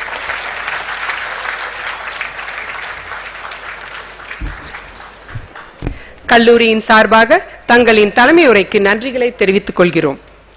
ஆற்றுவார் ஆற்றல் பணிதல், அது சான்றோர் மாற்றாரை மாற்றும் படை என்ற குரலுக்கு இணங்க மாணவர்களுடனும் தன் சக பேராசிரியர்களுடனும் எளிமையாக பழகும் பேராசிரியர் திரு நிக்கோலா லெஷத்ரா, டஸ்யா பல்கலைக்கழகம் இத்தாலி அவர்கள் தனது பல அலுவல்கள் நடுவே இன்று நாம் பட்டப்படிப்பு தகுதி பெறும் விழாவிற்கு உரையை வழங்க இத்தாலியிலிருந்து இங்கு வருகை புரிந்திருக்கிறார். அவர்களை நாம் அன்போடு வரவேற்கிறோம். The real ability of able men is the humility with which they are able to build a team and work together. We have with us today Professor Nicola Leshatra, esteemed guest of honor from University of Tassia. He is one of the world's leading experts in climate change associated with livestock production. He has more than 200 peer-reviewed publications and is presently listed among world top 2 scientists. I kindly request our beloved Dean, Dr. V. Sayan, to briefly introduce our special guest of honor. Thank you. At the outset, thank you, Nicola, for accepting our invitation. He have a very big biodata. Just for 2 or 3 minutes, I'll complete his brief CV. Professor Nicola Lastera joined the University of Tascia in 1990 as an assistant professor in the Institute of Animal Science. Currently, he is a full-time professor at the Department of Agriculture and Forest Sciences in the same university.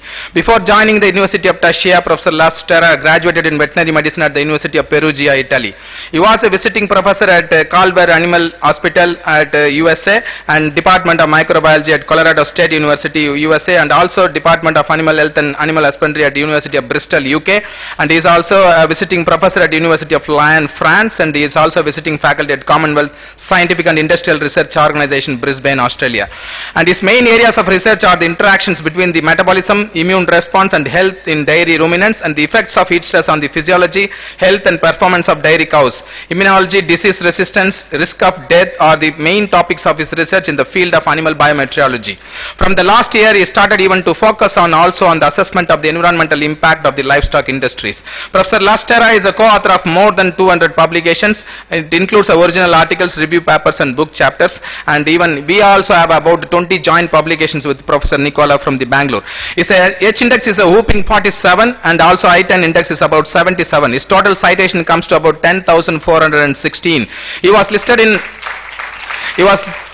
world top 2% scientists for the last 3 consecutive years of 2020, 2021 and 2022 by the Stanford University, USA. This is in a nutshell about him, and he is a world-renowned veterinarian. No better option for us to address the graduate students being a top veterinarian in the world. So it's time to hear from Nicola Lastera. Nicola, the stage is all yours.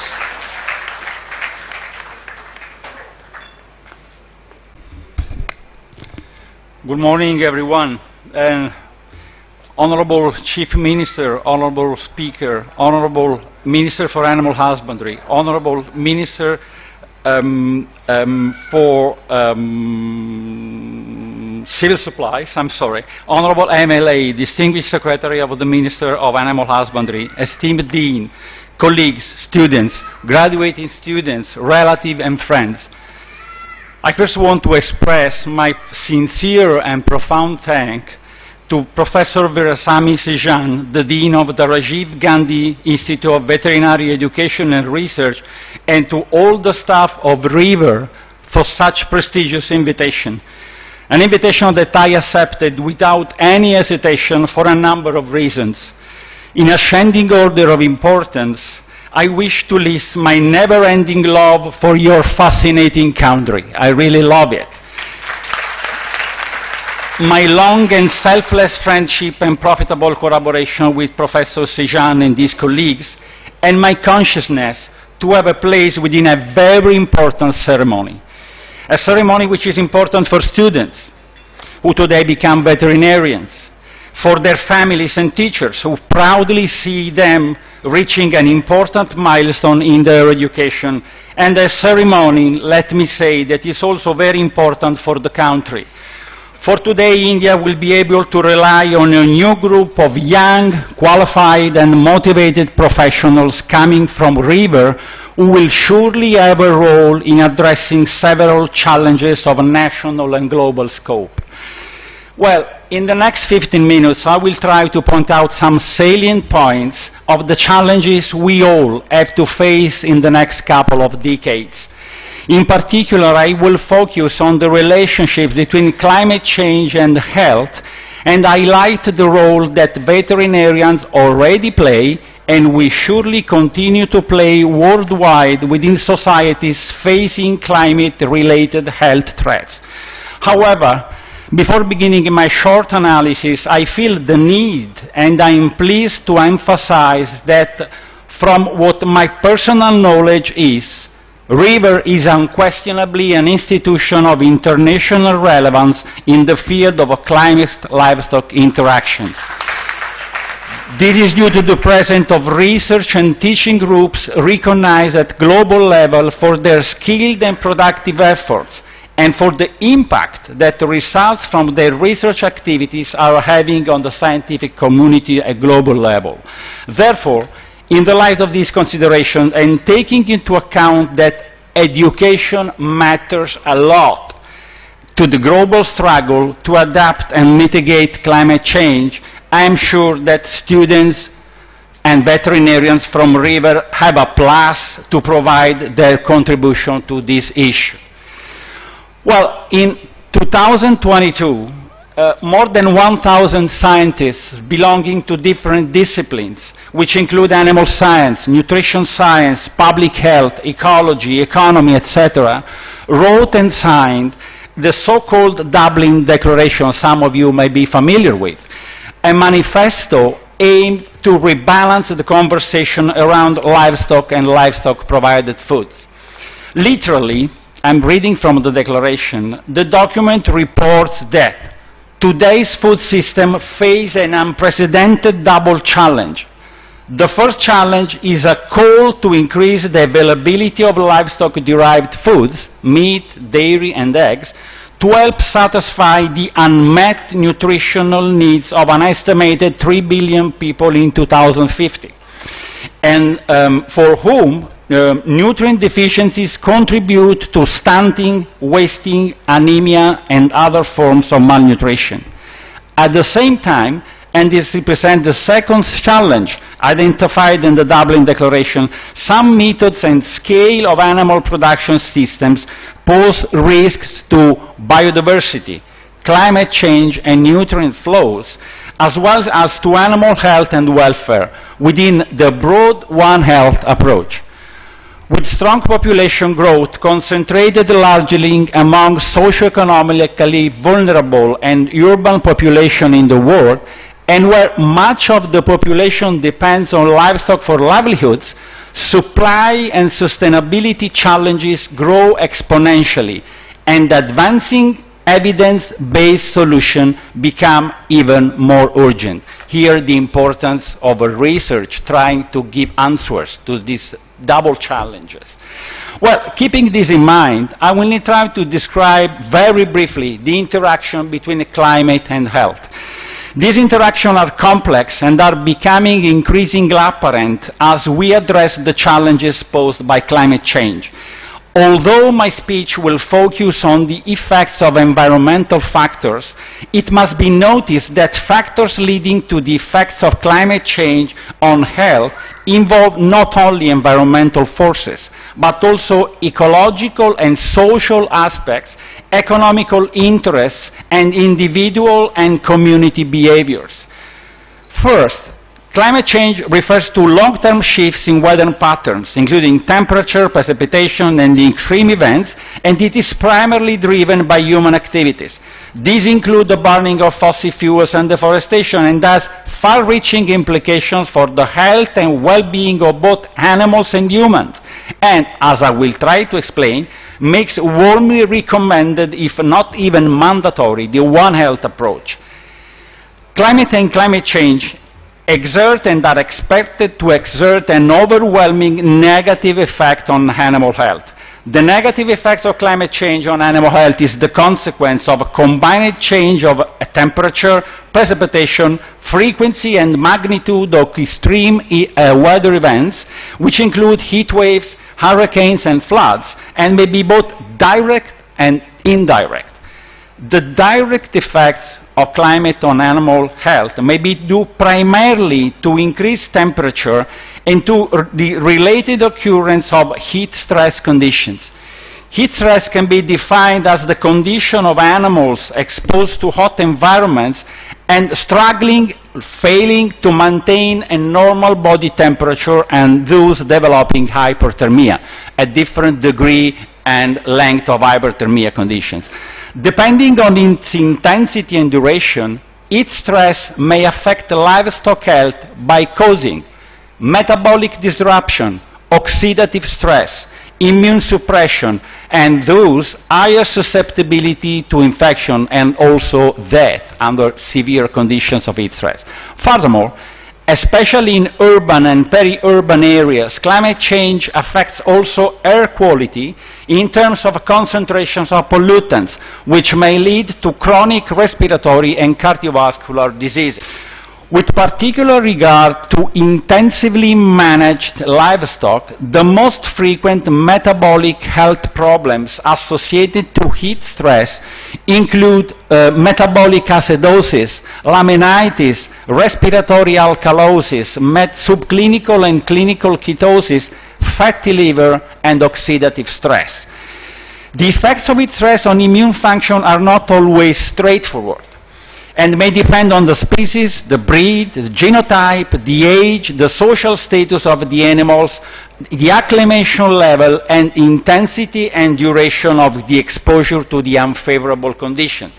Several studies documented that conditions of severe heat stress are associated with a lower protective value of colostrum, with impairment of passive immunization of newborns, and of both innate and adaptive immune functions disruption.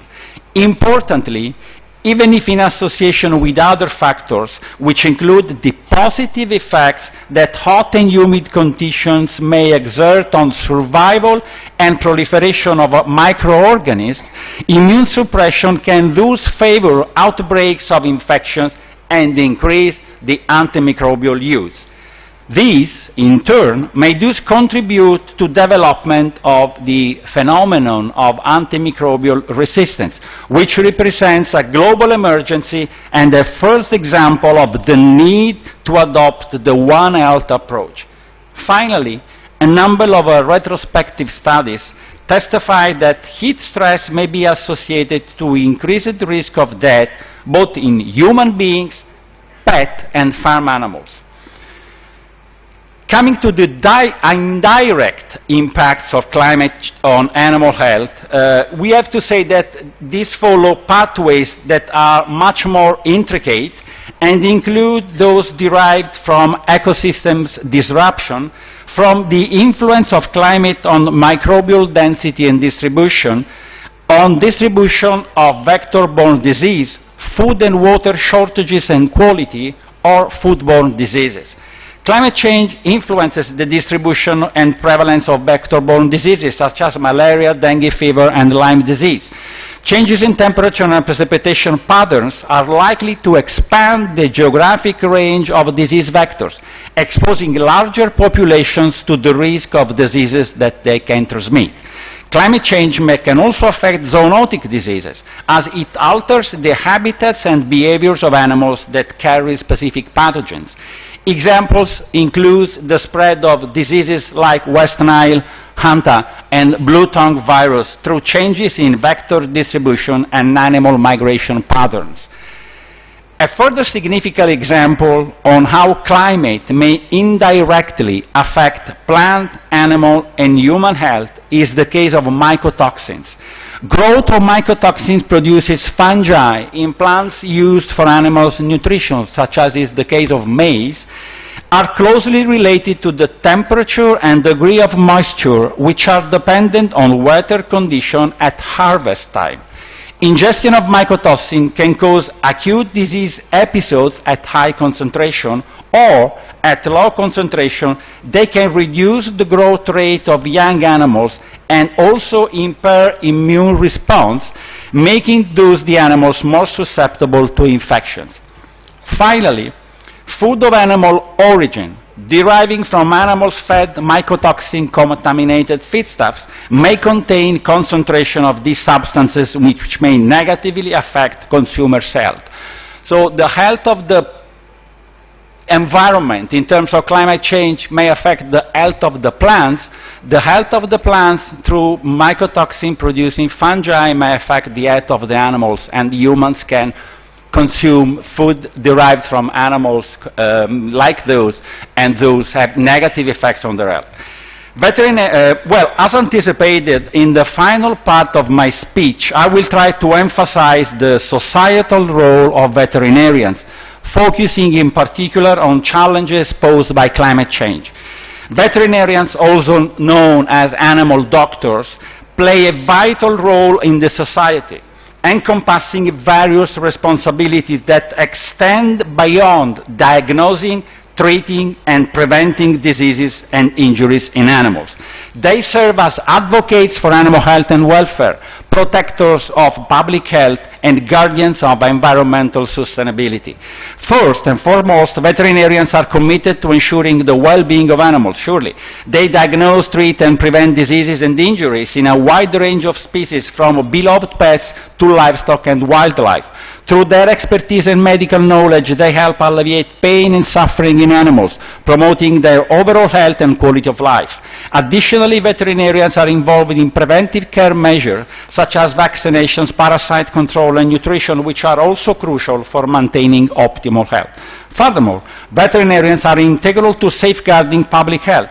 Many diseases known as zoonotic diseases can be transmitted between animals and humans, and veterinarians play a critical role in surveillance, early detection, and control of this disease, ensuring the health and safety of both animals and human populations. By implementing strategies to prevent zoonotic diseases such as proper sanitation, hygiene practices, and disease monitoring, veterinarians act as a vital line of defense against potential outbreaks and epidemics.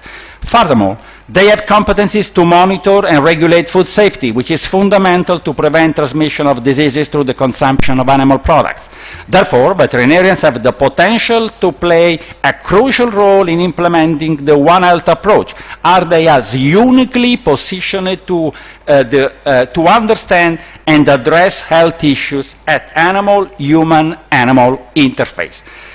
By working together with other professionals, veterinarians can thus promote holistic approaches to address emerging health challenges. We all have to keep in mind that health of animals, humans, and environment is interconnected, and that it is through collaboration and holistic approaches that we can create a healthier and sustainable future where animals and humans can thrive in harmony with their environment. Beyond this role, veterinarians are also increasingly recognized for their contribution to conservation efforts. They work closely with wildlife organizations, zoos, and research institutions to protect endangered species, preserve biodiversity, and maintain ecological balance. Veterinarians provide clinical care to injured wildlife, conduct research on wildlife diseases, and develop conservation strategies to mitigate the impact of human activities on natural habitats. Finally, veterinarians also contribute to climate change mitigation efforts through sustainable animal agricultural practice. In this context, livestock production is a significant contributor to greenhouse gas emissions and water consumption. By advocating for improved animal health and welfare and promoting responsible farming practices, veterinarians contribute to reducing the carbon and water footprints of animal agriculture and fostering environmental sustainability. Therefore, veterinarians are definitely at the forefront of addressing the climate change health challenges. In this regard, they collaborate with public health agencies, environmental scientists, and policymakers to develop strategies for disease surveillance, risk assessment, and prevention, and play also a crucial role in educating communities about the potential health risk associated with climate change and promoting adaptive practices to mitigate those risks. Finally, as a member of the academia, I want to underline that high educational programs upskill current and future leaders and professionals to tackle the system change and the transformation needed to improve society. Through their outreach and civic engagement work, students who are graduating today will surely provide a contribution to help people understand and address the climate change impacts, notably on under-resourced or marginalized people. By raising awareness of the problem and supporting capacity and capacity building, education encourages changes in attitudes and behaviors, focusing on adaptive capacity in preparing those people to face the challenges of a changing climate. In conclusion, I wish to congratulate personally once more all the 59 vet students who today achieved a significant milestone in their education. Your dedication, commitment, and passion for animals and more in general for veterinary sciences have led you to obtain this degree, displaying your talent and determination. I do wish you all a bright and fulfilling future as veterinarians. May you find inspiration in the specific context you will operate, and may you face challenges with courage and knowledge. I hope you achieve your dreams and ambitions, making a difference in the lives of the animals entrusted to your care, a difference which will likely positively affect also the health of humans and of the environment. Lastly, never forget to continue learning and growing professionally, keeping alive your curiosity and thirst for knowledge. Thank you very much for your attention. Thank you, Professor. Your words were thought-provoking about the situation of climate change and its influence on livestock production as well as public health. Many years of research and understanding of the subject shone through. It was pleasant to have a world-renowned scientist to grace us with his years of insightful experience.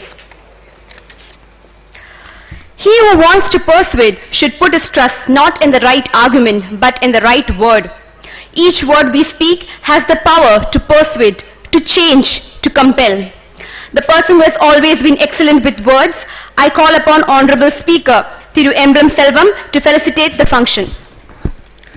திறனறிந்து சொல்லுக சொல்லை அரணும் பொருளும் அதனை நுங்கு இல் என்ற குரலுக்கு ஒப்பாக சொல்லின் செல்வராக விளங்கும் மாண்புமிகு சட்டப்பேரவைத் தலைவர் திரு ஏம்பலம் செல்வம் அவர்களை வாழ்த்துரை வழங்க அன்போடு அழைக்கிறோம்.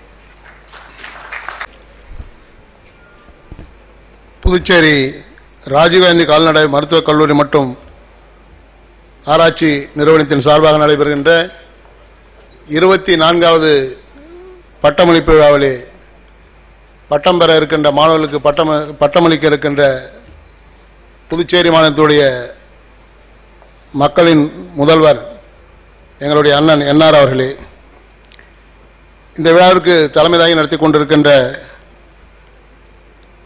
கால்நடை பராமரிப்புத்துறை அமைச்சர் அண்ணன் தேனி ஜெயக்குமார் அவர்களே,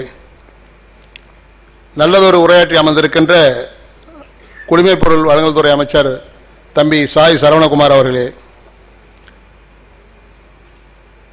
இந்த பட்டமளிப்பு கோட்டை மாற்றிக்கொண்டு பட்டம் பெறாமலே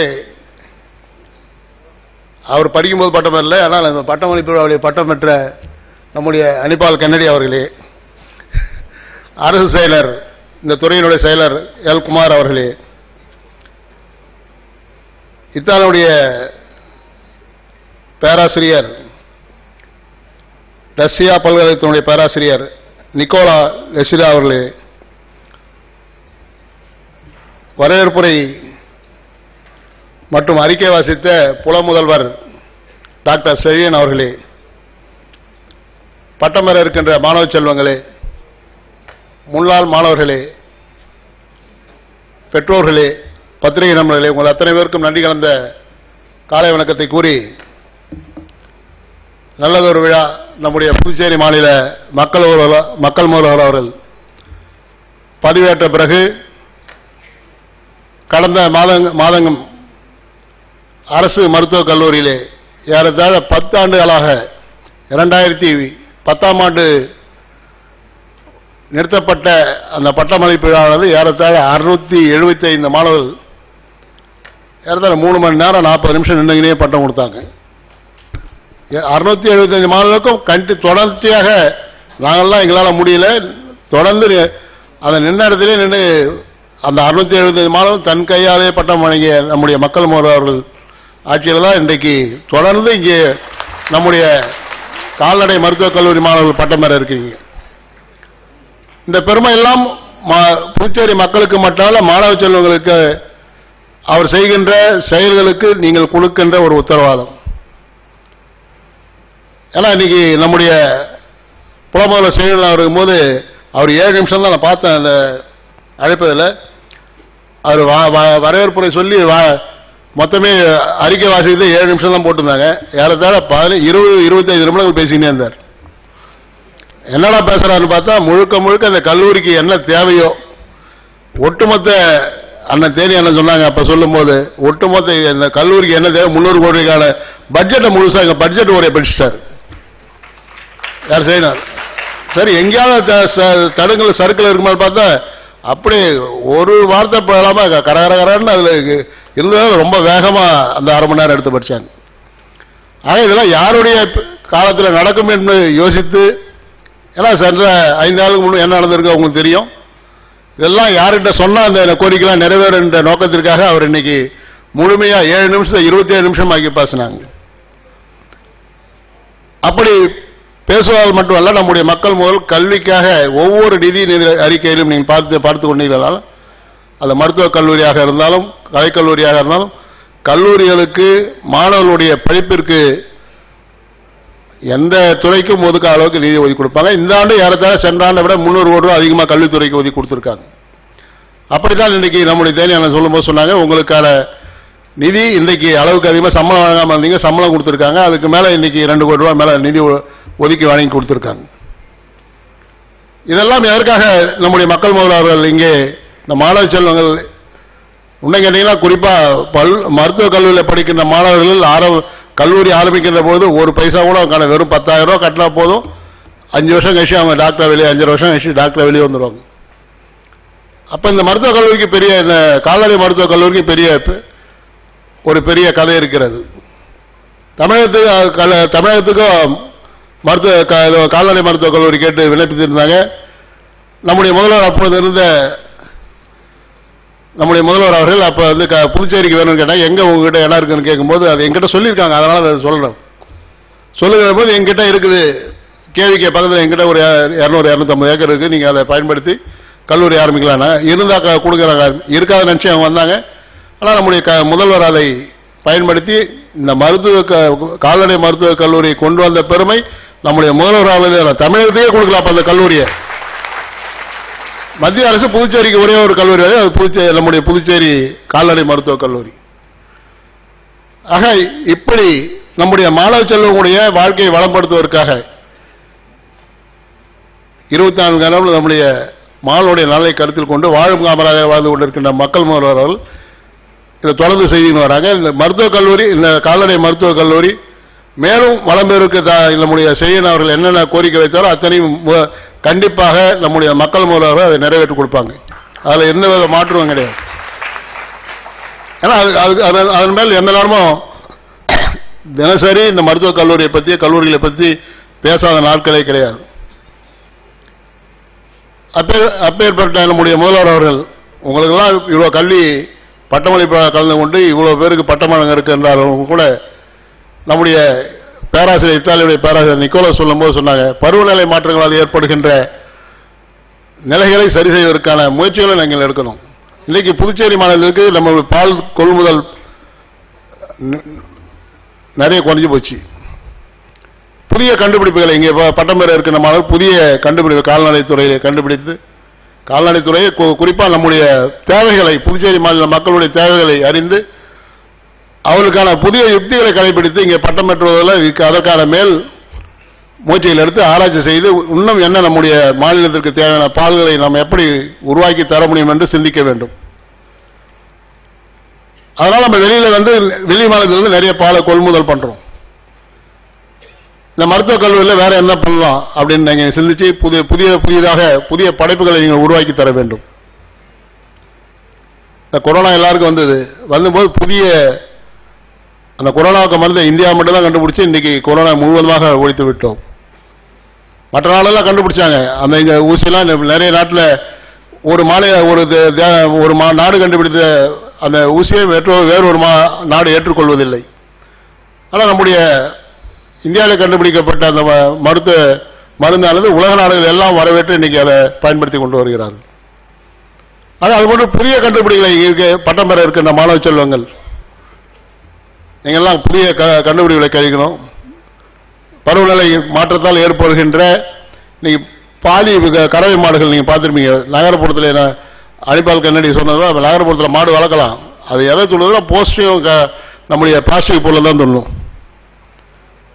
ஏன்னா விளைநிலங்கள்லாம் குறைஞ்சு போச்சு. மாடு வளர்க்குறதுக்கான இடம் இல்லை. அதற்கு போதிய வருவாய் இல்லாத காரணத்தால் யாரும் மாடு வளர்க்கறதில்லை. அதனால் நம்முடைய பால் உற்பத்தியானது குறைந்து வருகிறது. அதற்கு மாற்று வழியை கண்டுபிடிக்கக்கூடிய உத்வேகம் உங்ககிட்ட தான் இருக்குது. அதுக்கான இன்றைக்கு பட்டம் பெறுகின்ற மாணவர்களை நம்ம புதிய முயற்சி, அதுக்கு மேற்படிப்பு படிக்கின்ற மாணவ செல்வர்கள் இதெல்லாம் கருத்தில் கொண்டு புதிய உத்திகளை கையாண்டு இதற்கு என்ன கால்நடைகளுக்கு என்ன வேற வழியில தீவனம் கொடுக்கலாம், அது குறைந்த விலையில கொடுத்தா அந்த மாடு எவ்வளவு நமக்கு பால் உற்பத்தி கொடுக்கணும் போன்ற பல்வேறு ஆராய்ச்சிகளில் ஈடுபட வேண்டும் என்று ஒரு வேண்டுகோளாக உங்களிடத்திலே இந்த வேண்டுகோளை வைக்கின்றோம். இப்போது அன்றைக்கு 675 பேர் நம்முடைய முதல்வர் பட்டம் கொடுத்தாங்க. அந்த பட்டம் கொடுக்கும்போது ஒவ்வொரு மாணவர்களையும் நிக்க வச்சு அவங்களை கேட்டுட்டு எங்க பணிபுரியுறீங்கன்னு தான் கேட்டாங்க. அப்படி கேட்கின்ற போது அவர்கள் சொன்னார்கள், நாங்கள் டெல்லி எய்ம்ஸில் வேலை செய்கின்றோம், சிங்கப்பூரில் வேலை செய்கின்றோம், அமெரிக்காவில் வேலை செய்கின்றோம் என்று அந்த மருத்துவக் கல்லூரி மாணவர்கள் சொல்லுகின்ற போது அது ஒரு நெகிழ்வான சம்பவமாக மாறியது. அதுபோல ஏன்னா வெறும் 10,000 ரூபாய் எந்த உலகத்தில் எந்த நாட்டிலுமே ஒரு டாக்டரா படிக்க போக முடியாது. அந்த பெருமையை உருவாக்கி கொடுத்தவர் நம்முடைய மக்கள் முதல்வர் அவர்கள். அதே போலதான் இந்த கல்லூரிக்கு அது போன்ற பெருமை இருக்கிறது. இங்கே புலமுதல்வர் அவர்கள் கூறுகின்ற போது சொன்னார் 99% 37 மாணவர்கள் இந்த ஆண்டு மருத்துவக் கல்லூரி, இந்த கால்நடை மருத்துவக் கல்லூரியில் அட்மிஷன் முடிஞ்சிடுதுன்னு சொல்றாங்க. 37 மாணவர்கள். அது இது போன்ற நிலையாக உருவாகிறதுக்காக நம்முடைய புதுச்சேரி மாநிலத்திலே மக்கள் முதல்வர் தலைமையில் நடக்கின்ற நல்லாட்சியினால்தான் ஏற்படுகின்றது. இவர்களுக்கு தன் பொற்கரங்களால் சான்றிதழ்களை வழங்க வருகை தந்திருக்கும் மாண்புமிகு முதலமைச்சர் திரு என் Rangasamy the requirements of their respective courses of study. I now request our Honorable CM Thiru N. Rangasamy to hand over the provisional degree certificate, and I invite our Deputy Registrar Academics Dr. R. Ganeshan to coordinate the program.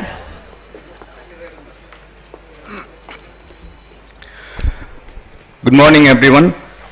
Esteemed dignitaries on the dais and off the dais. Today is a memorable day for 59 of our students, 31 girls and 28 boys who joined River in the year 2017 with a dream of becoming a veterinary doctor. In the last 5.5 years, they have studied very hard and successfully completed all the course requirements and internship, and their dream is going to come true in just a few moments from now when they receive the prestigious degree certificate from the hands of Honorable Chief Minister of Puducherry. I am sure they will cherish this moment lifelong. On my personal behalf, I congratulate all the 59 students and now invite the graduating students one by one to the stage to receive the certificate from our Honorable Chief Minister.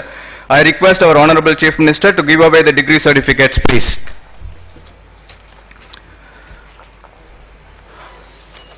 Abhishek A.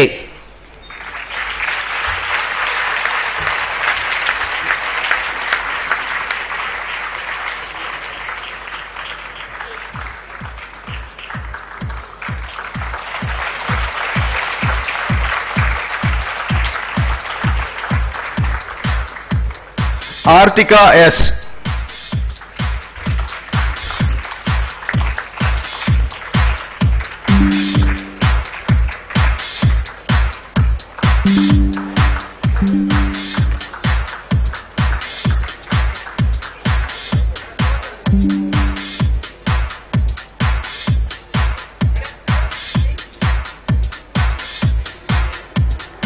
Muhammad Jubair.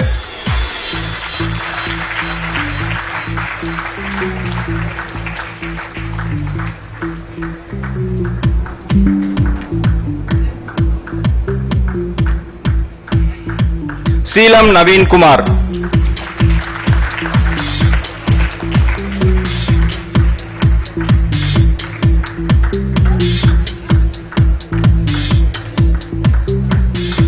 Sneha Tripathi.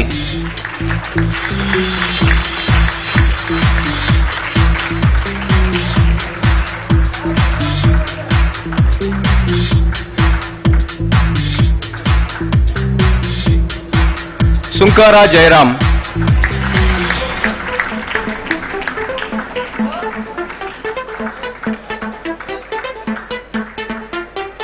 Vaidishwaran K.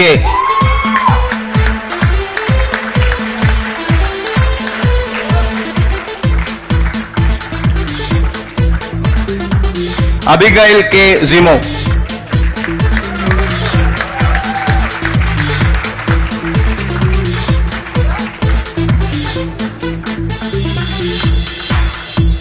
Achilya Harry Bynum.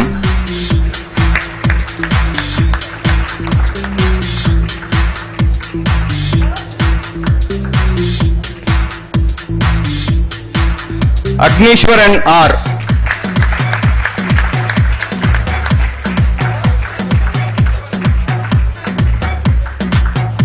Akunna Sudhir.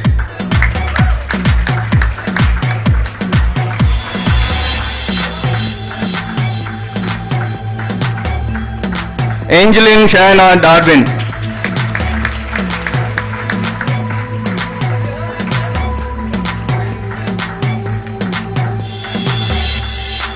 Anusha Soman.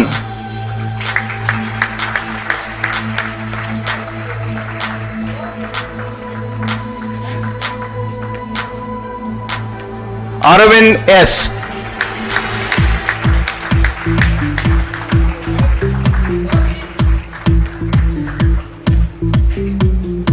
Arunima KM.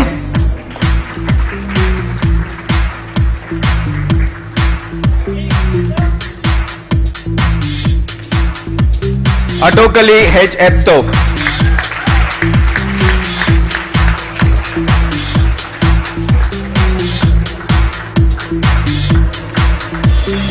Balamurugan N.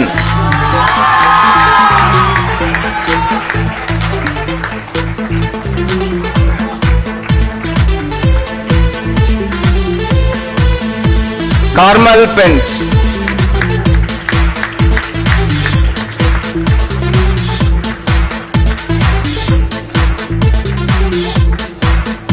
D. Harish.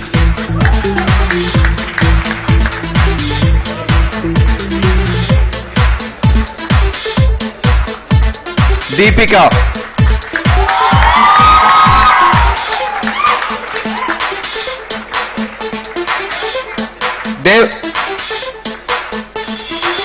Devamugilan C.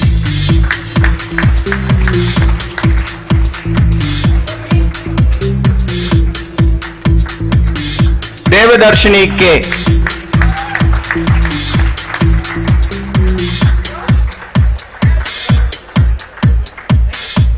Dias Nolan Jospio.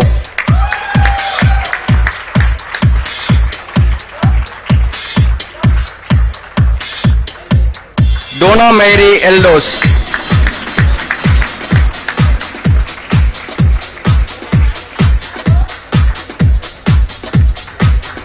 Ilakia S.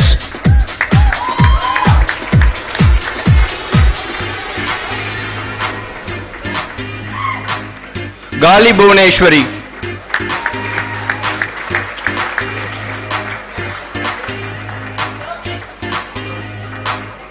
Gali Maunika.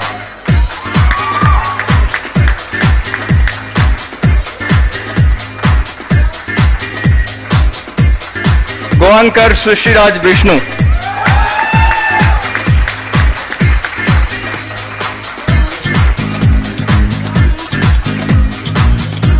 Gurusaran S.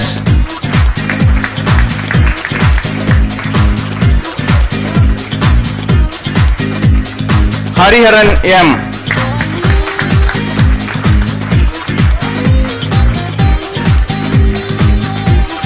Ilavarasi J.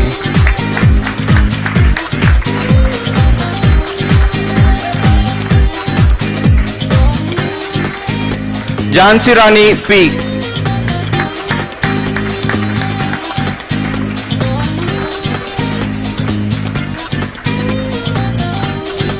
Kalingal G.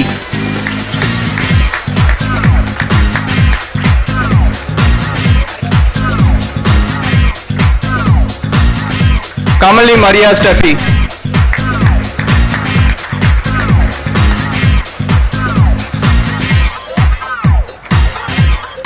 Livika V. Avomi.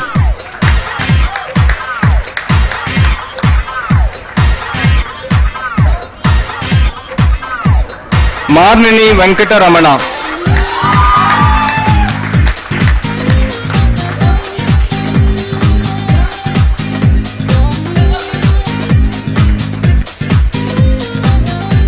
Mohammed Tawfiq.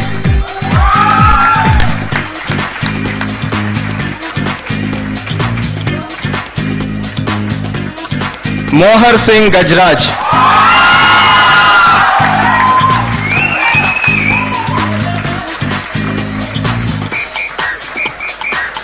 Nayak Gauresh Pramod.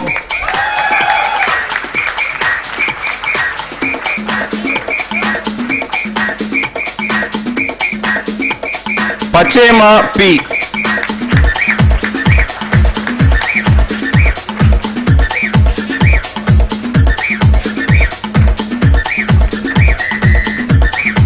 Pasupulati Kushwan Sai Kumar.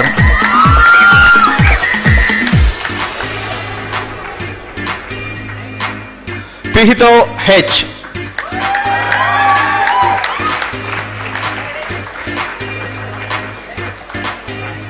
Pooja Gill.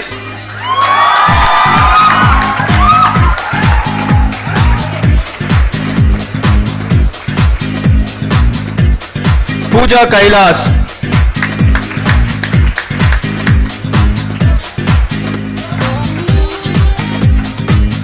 Pungurali I.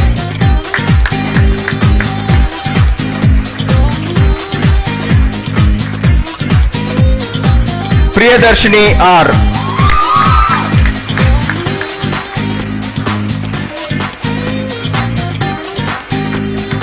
Rajkamal Meena.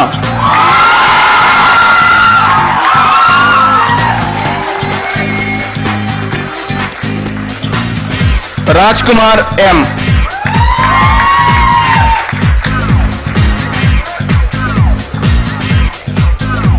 Sai Chandu Allampalli.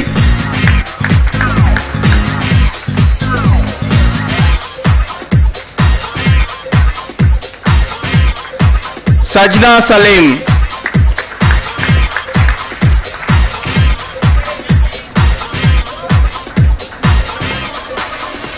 Santana Lakshmi P.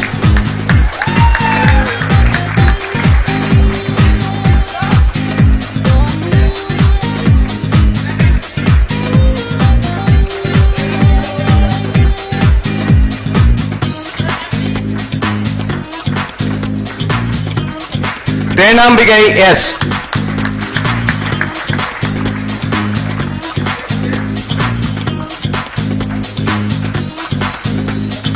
Thomas John M.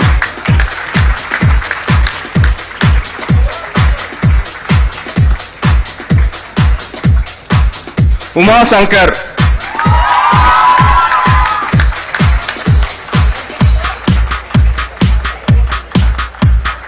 Vanmati A.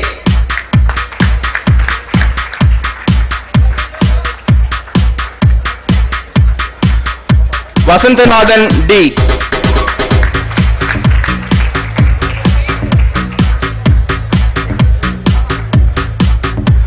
Vinod K.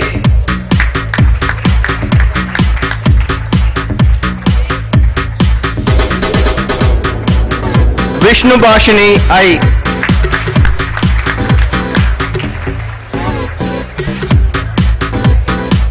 Valki Nimesh Nitin.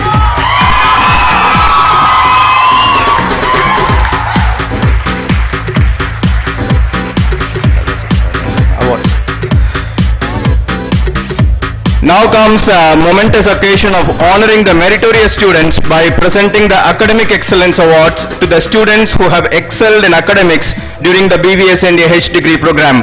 I request the award winners to assemble near the stage, please.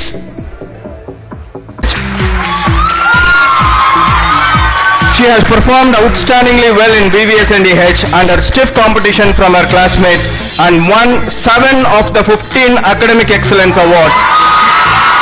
A phenomenal performance indeed. I am delighted to invite Ms. Santana Lakshmi onto the stage, please.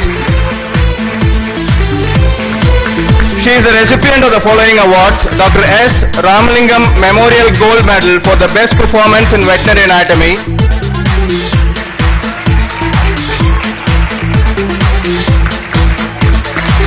Dr. Aragammal Memorial Gold Medal for the best performance in veterinary anatomy, Tirumadi V. Geeta Dhanasekaran Gold Medal for the best performance by a girl student in veterinary biochemistry, Dr. M. Palanivel Memorial Gold Medal for the best performance in veterinary pathology, Dr. B. Nandakumaran Memorial Gold Medal for the best performance in animal genetics and breeding. Duvuru Kamama Venka Reddy Memorial Gold Medal for the best performance in animal nutrition. Srimati V. Geeta Dhanasekaran Gold Medal for the overall best performance by a girl student in BBS NDH with an OGPA of 8.68.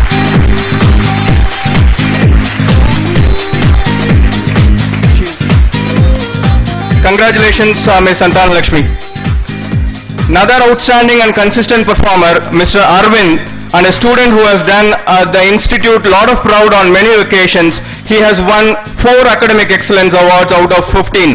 I am very happy to invite Mr. Arvind onto the stage, please.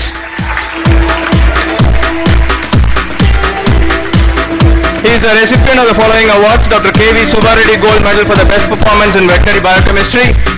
Srimati V. Geeta Dhanasekaran Gold Medal for the best performance by a boy student in veterinary biochemistry. INTASC Gold Medal for the best performance in clinical subjects. Srimati V. Geeta Dhanasekaran Gold Medal for the overall best performance by a boy student in BVS NDH with an OGPA of 8.66. Congratulations, Mr. Arvind. Next, I am pleased to invite Mr. Pasupuleti Kushwan Sai Kumar onto the stage, please. He is a recipient of Srimati Subna Bhushanam Memorial Gold Medal for the best performance in veterinary medicine.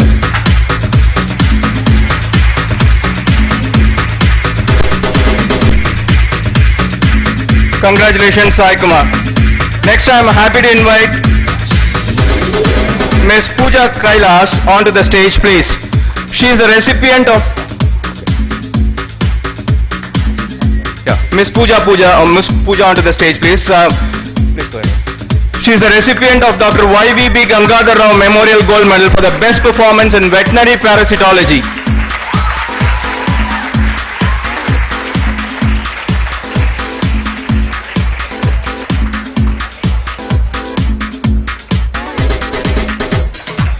Next, I am happy to invite Mr. Rajkumar M onto the stage. He is the recipient of Isha Rani Arabinda Gold Medal for the best performance in veterinary pharmacology and toxicology.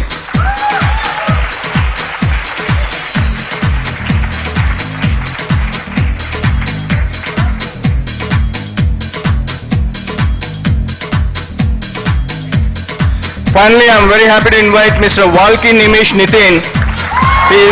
He is a recipient of Tirumati Sarojini Gopal Swami Memorial Gold Medal for the best performance in veterinary surgery and radiology.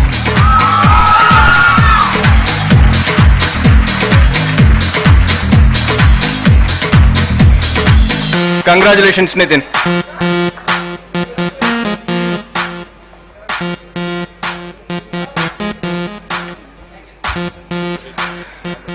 I now invite all the medal winners for a group photograph, please.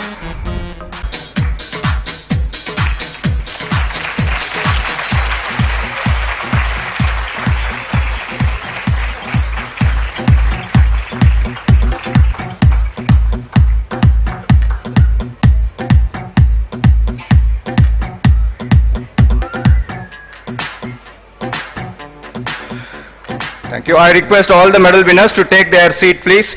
I thank our Honorable Chief Minister and Honorable Animal Husbandry Minister for distributing the certificates and awards. Thank you, everyone.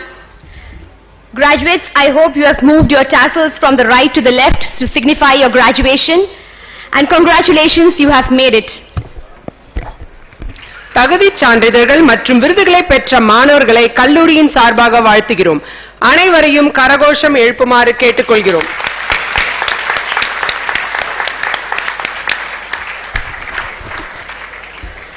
We now have the men known for his simplicity. Admirers call him by many names: Puduvai Kamraj, Junior Kamraj, more popular as the People CM.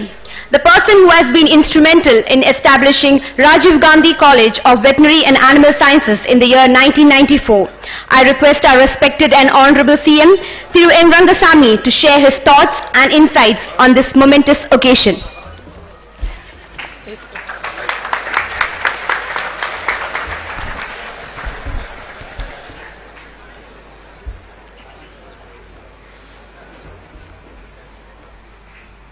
எனது அன்பிற்கும்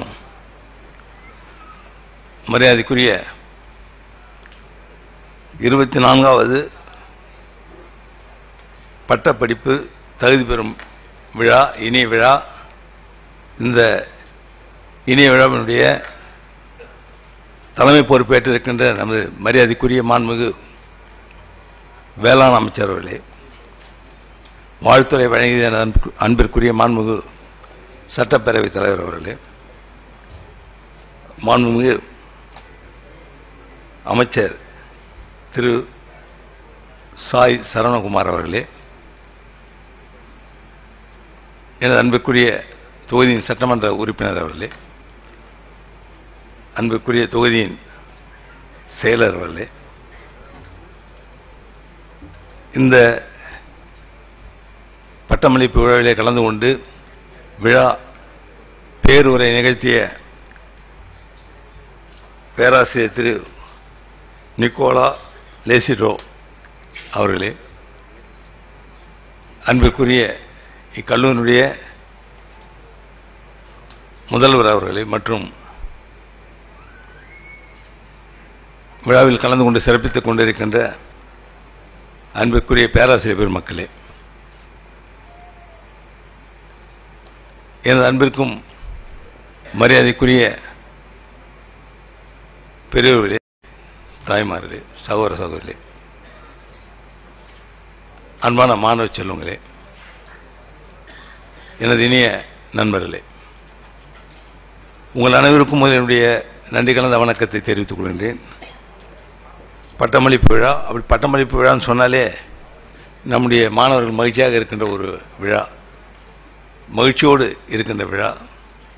அவரோடு சேர்ந்து அவருடைய பெற்றோர்களும் பெரும் மகிழ்ச்சியோடு இந்த பட்டத்தினை பெறுகின்ற தங்களுடைய பிள்ளைகளை பார்த்து கண்டுகளித்து பெரும் மகிழ்ச்சியோடு இருக்கின்ற ஒரு விழா இந்த பட்டமளிப்பு விழா. ஏன் சொன்ன பட்டமளிப்பு விழான்னு சொன்னாலே தங்களுடைய பிள்ளைகள் எல்லாம் படித்து எந்த அளவிற்கு அவர்கள் மற்றவர்களால் மதிக்கப்படுகின்றார்கள் என்பதை எண்ணி பார்த்து மகிழ்கின்ற ஒரு விழா அவர்களுக்கு, பெற்றோர்களுக்கு. நிறைய பெற்றோர்கள்லாம் வந்திருப்பாங்க.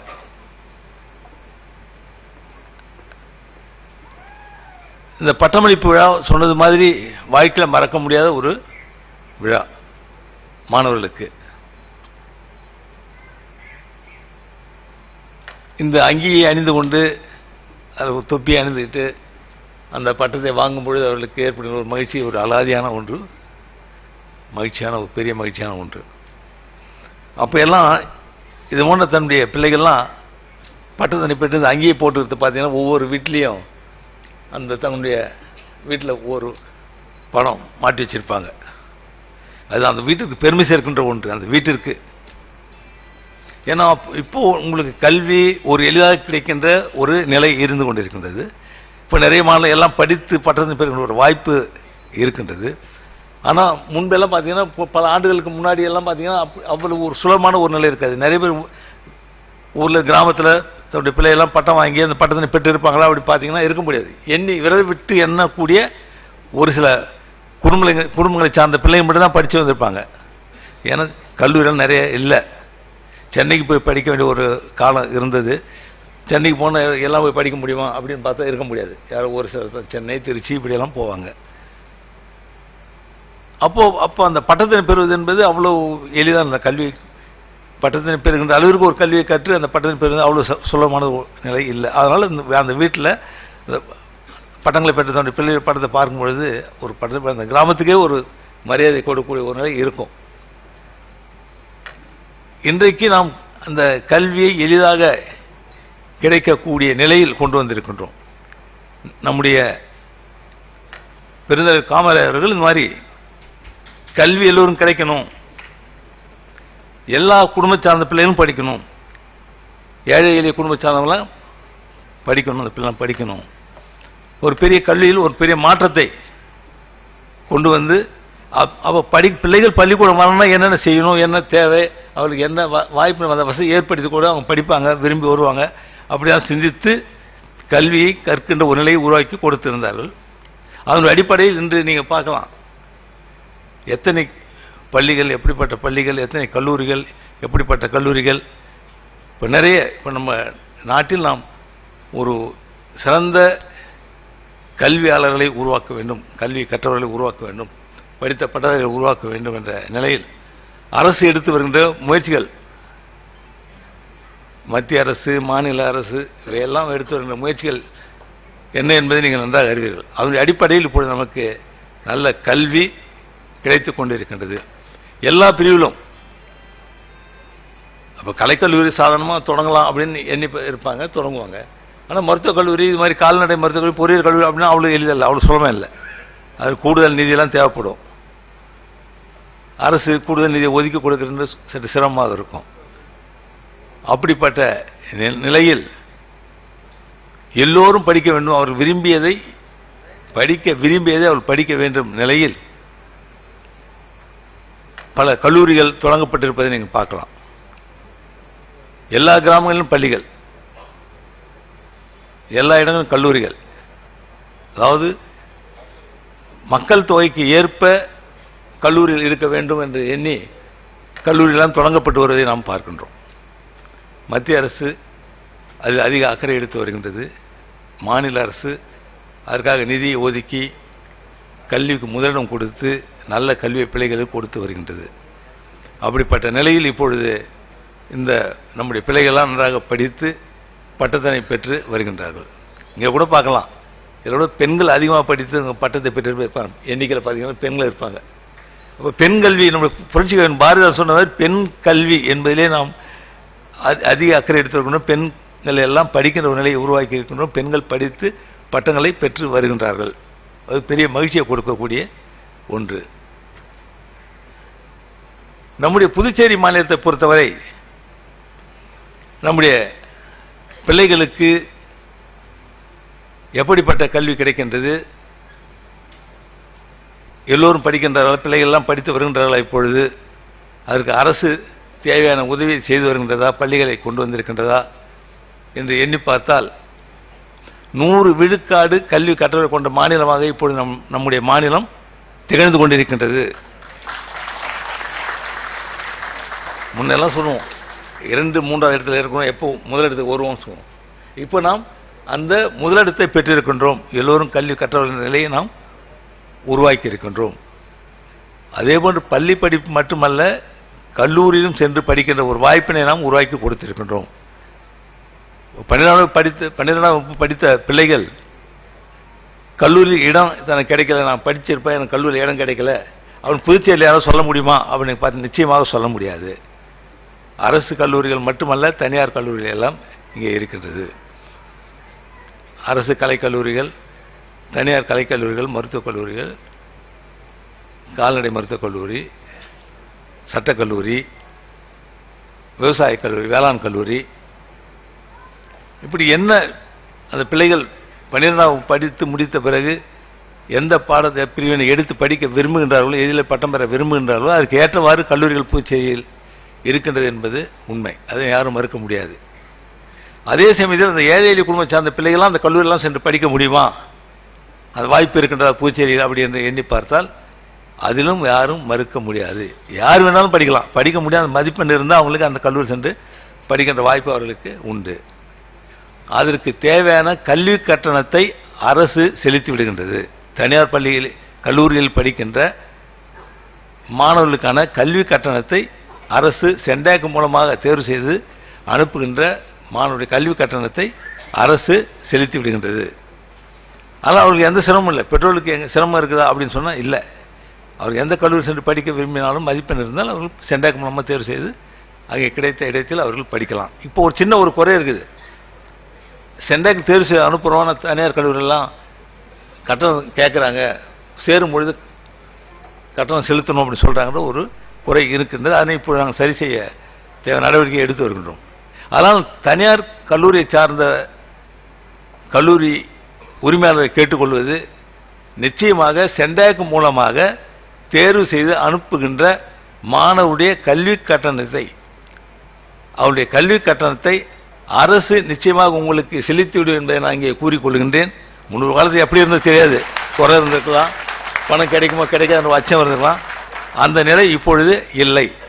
ஆனால் அந்த கல்வி கட்டணத்தை சென்டாக் மூலமாக தேர்வு செய்து வருகின்ற மாணவர்கள் வந்து சேரும் பொழுது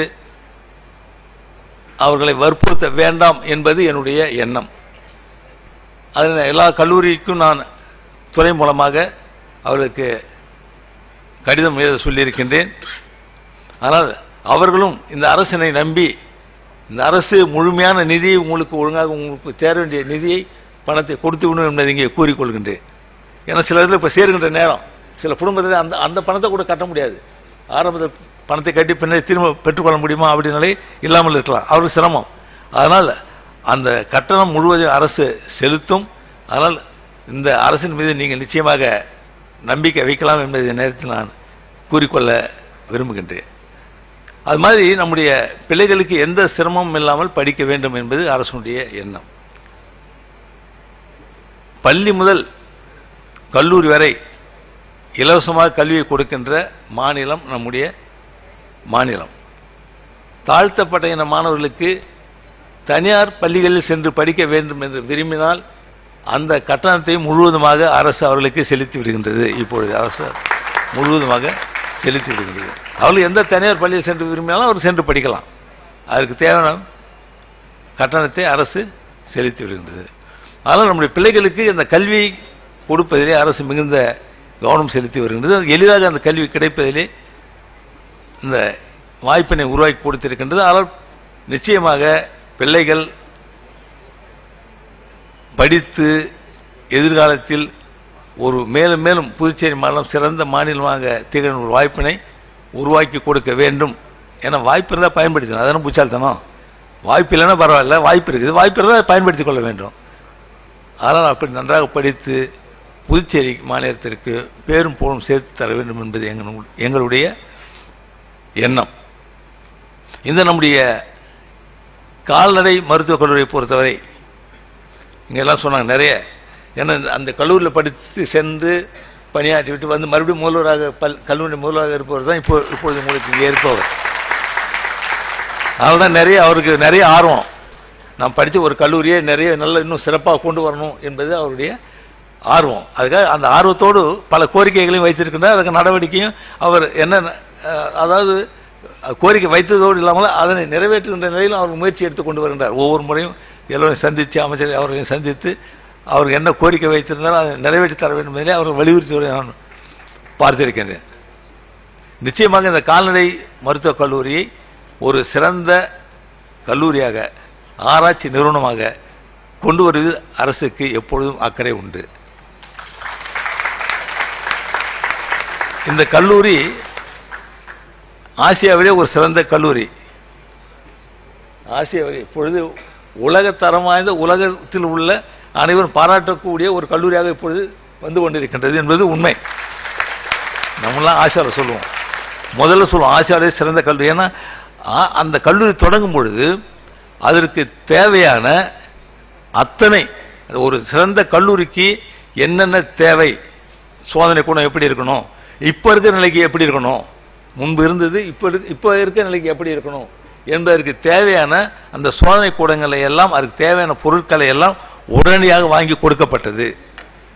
அப்போ அந்த கல்லூரியில் பணியாற்றிய பேராசிரியர்கள் மற்றும் அந்த கல்லூரி அப்பொழுது இருந்த முதல்வர்கள் எல்லாம் எடுத்துக்கொண்ட முயற்சியின் வாயிலாகவும் இந்த கல்லூரிக்கு பெரிய பாராட்டுதல் உண்டு. அவர்களுக்கு அந்த பெருமை சேரும் என்பதை இங்கே நான் கூறிக்கொள்ள விரும்புகின்றேன்.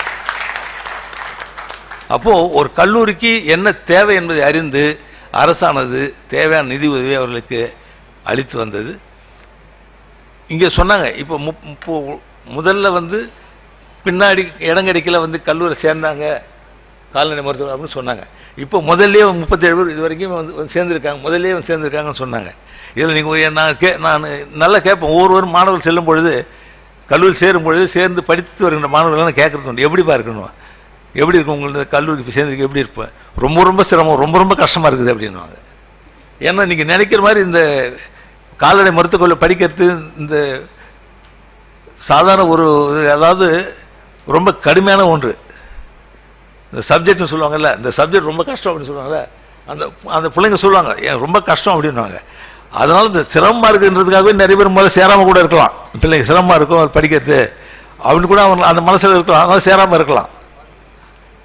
ஆனா இப்போ தெரிஞ்ச அவர்களுக்கு இதை படித்து, ஏன்னா ஆரம்பத்தில் படித்து வெளியே வந்தால் எப்படி இருக்குமோ அப்படின்ற ஒரு நிலை கூட அந்த பிள்ளைகளுக்கு பெற்றோர்களுக்கு இருக்கலாம். ஆனால் இந்த கல்லூரியில் படித்த பிறகு படித்து இப்பொழுது இந்த கல்லூரியில் எத்தனை பட்டதாரிகள் இந்த பட்டத்தினை பெற்றவர்கள், இளங்கலை முதுகலை 2 ஆராய்ச்சி செய்தவர்கள் செய்துவிட்டு இப்பொழுது எப்படி இருக்காங்க, ஏறக்குறைய 1703 பட்டதாரிகள் இப்பொழுது இந்த கால்நடை மருத்துவர்கள் இருந்து வெளில போயிருக்காங்கன்னு சொன்னாங்க. இப்போ எப்படி இருக்காங்க, அவங்களுடைய நிலையெல்லாம் எப்படி இருக்காங்கன்னு பார்த்தா உலகத்தில் உள்ள எல்லா இடங்களிலும் பணியாற்றி கொண்டு வருகின்றார்கள். நல்ல நல்ல பணியில் இருக்காங்க, பேராசிரியர்களாக நல்ல மருத்துவர்களாக இப்படிலாம் அப்படி இருக்காங்கன்னு சொல்லும் பொழுது உண்மையாக அது பெரிய மகிழ்ச்சியை கொடுக்கக்கூடிய ஒன்று. அதனால தான் இப்போ விரும்பி சேர்றாங்க. முதல்ல தெரியல, இப்போ பிள்ளைகள்லாம் சிரமம் பரவாயில்ல, நம்ம பல இடங்களுக்கு பல நாடுகளுக்கு சென்று பணியாற்ற வாய்ப்பு இருக்கு அவர் நிலை அறிந்து இப்போ சேர்றாங்க. அது உண்மையும் கூட. அது ஒரு தடவை பேசிட்டு போது நம்முடைய மாண்புமிகு அமைச்சர்கள் வேளாண் அமைச்சர் சொன்னாங்க, ஏன்னா நிறைய பணியிடங்கள் மருத்துவ கால்நடை மருத்துவ துறையில் பல பணி மருத்துவர்கள் இல்லை, யாரும் நிரப்பல. இப்போ அந்த அரசு பொறுப்பேற்ற பிறகு எல்லா பணியிடங்களையும் அரசு நிரப்பும் எல்லா துறையும் அப்படின்னு சொல்லி முயற்சி எடுத்து நிரப்பி கொண்டு வருகின்றோம். அதே மாதிரி நம்முடைய கால்நடை மருத்துவ துறையிலும் அந்த பணிகள் நிரப்பதற்கு விளம்பரம் செய்யப்பட்டு சேர்ந்தாங்க. அவன் சேர்ந்து 2 மாசம் 3 மாசம் 4 மாசம்னு போயினே இருக்காங்க. அப்புறம் மறுபடியும் சேர்க்கிறாங்க. இப்போ கேட்ட வரத்துக்கே மருத்துவர் இல்லை, அந்த நிலை இருக்குது அப்படின்னு சொன்னாங்க.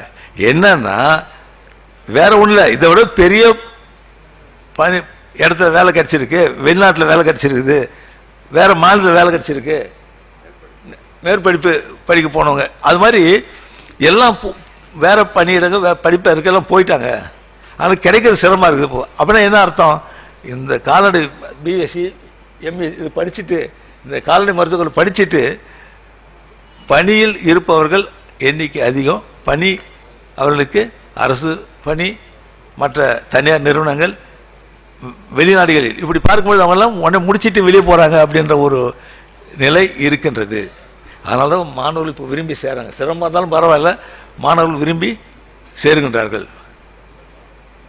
அதே மாதிரி இந்த கால்நடை மருத்துவ படிப்பை பொறுத்த வரைக்கும் சொன்னாங்க, வாயிலா ஜீவன் சொல்லுவாங்கல்ல, சொல்ல முடியாது, நாமே கண்டுபிடிச்சி அந்த உரிமையாளர் சொல்றதை கேட்டு கால்நடை உரிமையாளர் சொல்றதை கேட்டுலாம் நம்ம மருத்துவம் செய்யணும். இது ஒரு நல்ல ஆராய்ச்சி நிறுவனமாகவும் வருகின்ற வாய்ப்புன்னு அப்பொழுது ஆராய்ச்சி நிலை இருந்தாலும் இதை மேலும் விரிவுபடுத்துவதற்கு அரசானது தேவையான உதவியை செய்யும் என்பதை நான் உங்களுக்கு கூறிக்கொள்ள விரும்புகிறேன்.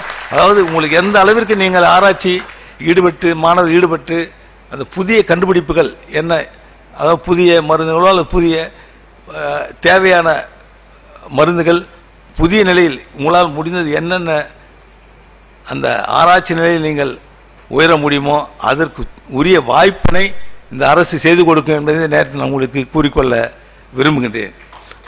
அதே போன்று நீங்களும் நல்ல ஆராய்ச்சியில் ஈடுபட்டு புதுச்சேரியிலிருந்து கண்டுபிடிக்கப்பட்டது இது அப்படி சொல்லக்கூடிய ஒரு புகழினை புதுச்சேரிக்கு பெற்றுத்தர வேண்டும்.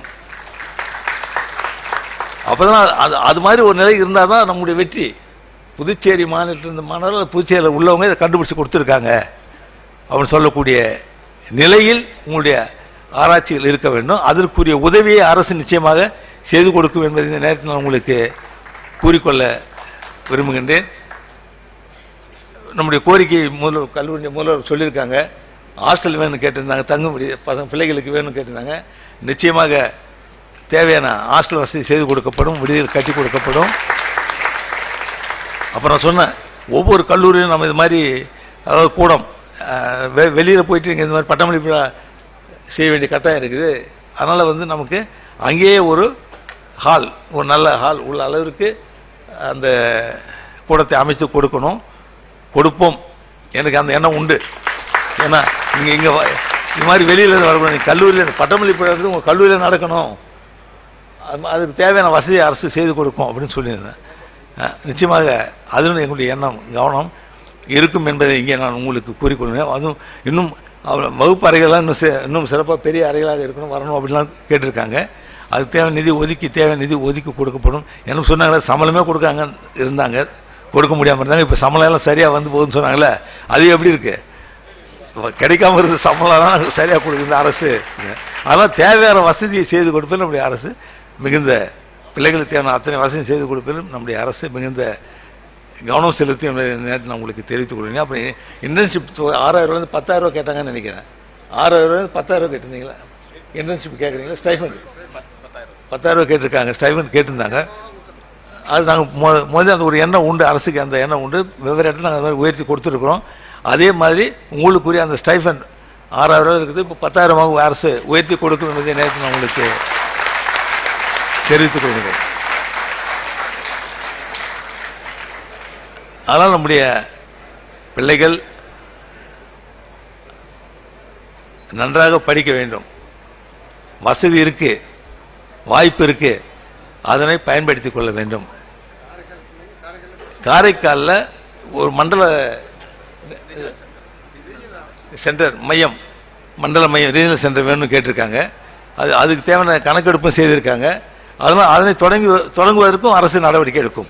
அதிலும் அரசு கவனம் செலுத்த நடவடிக்கை எடுக்கும்.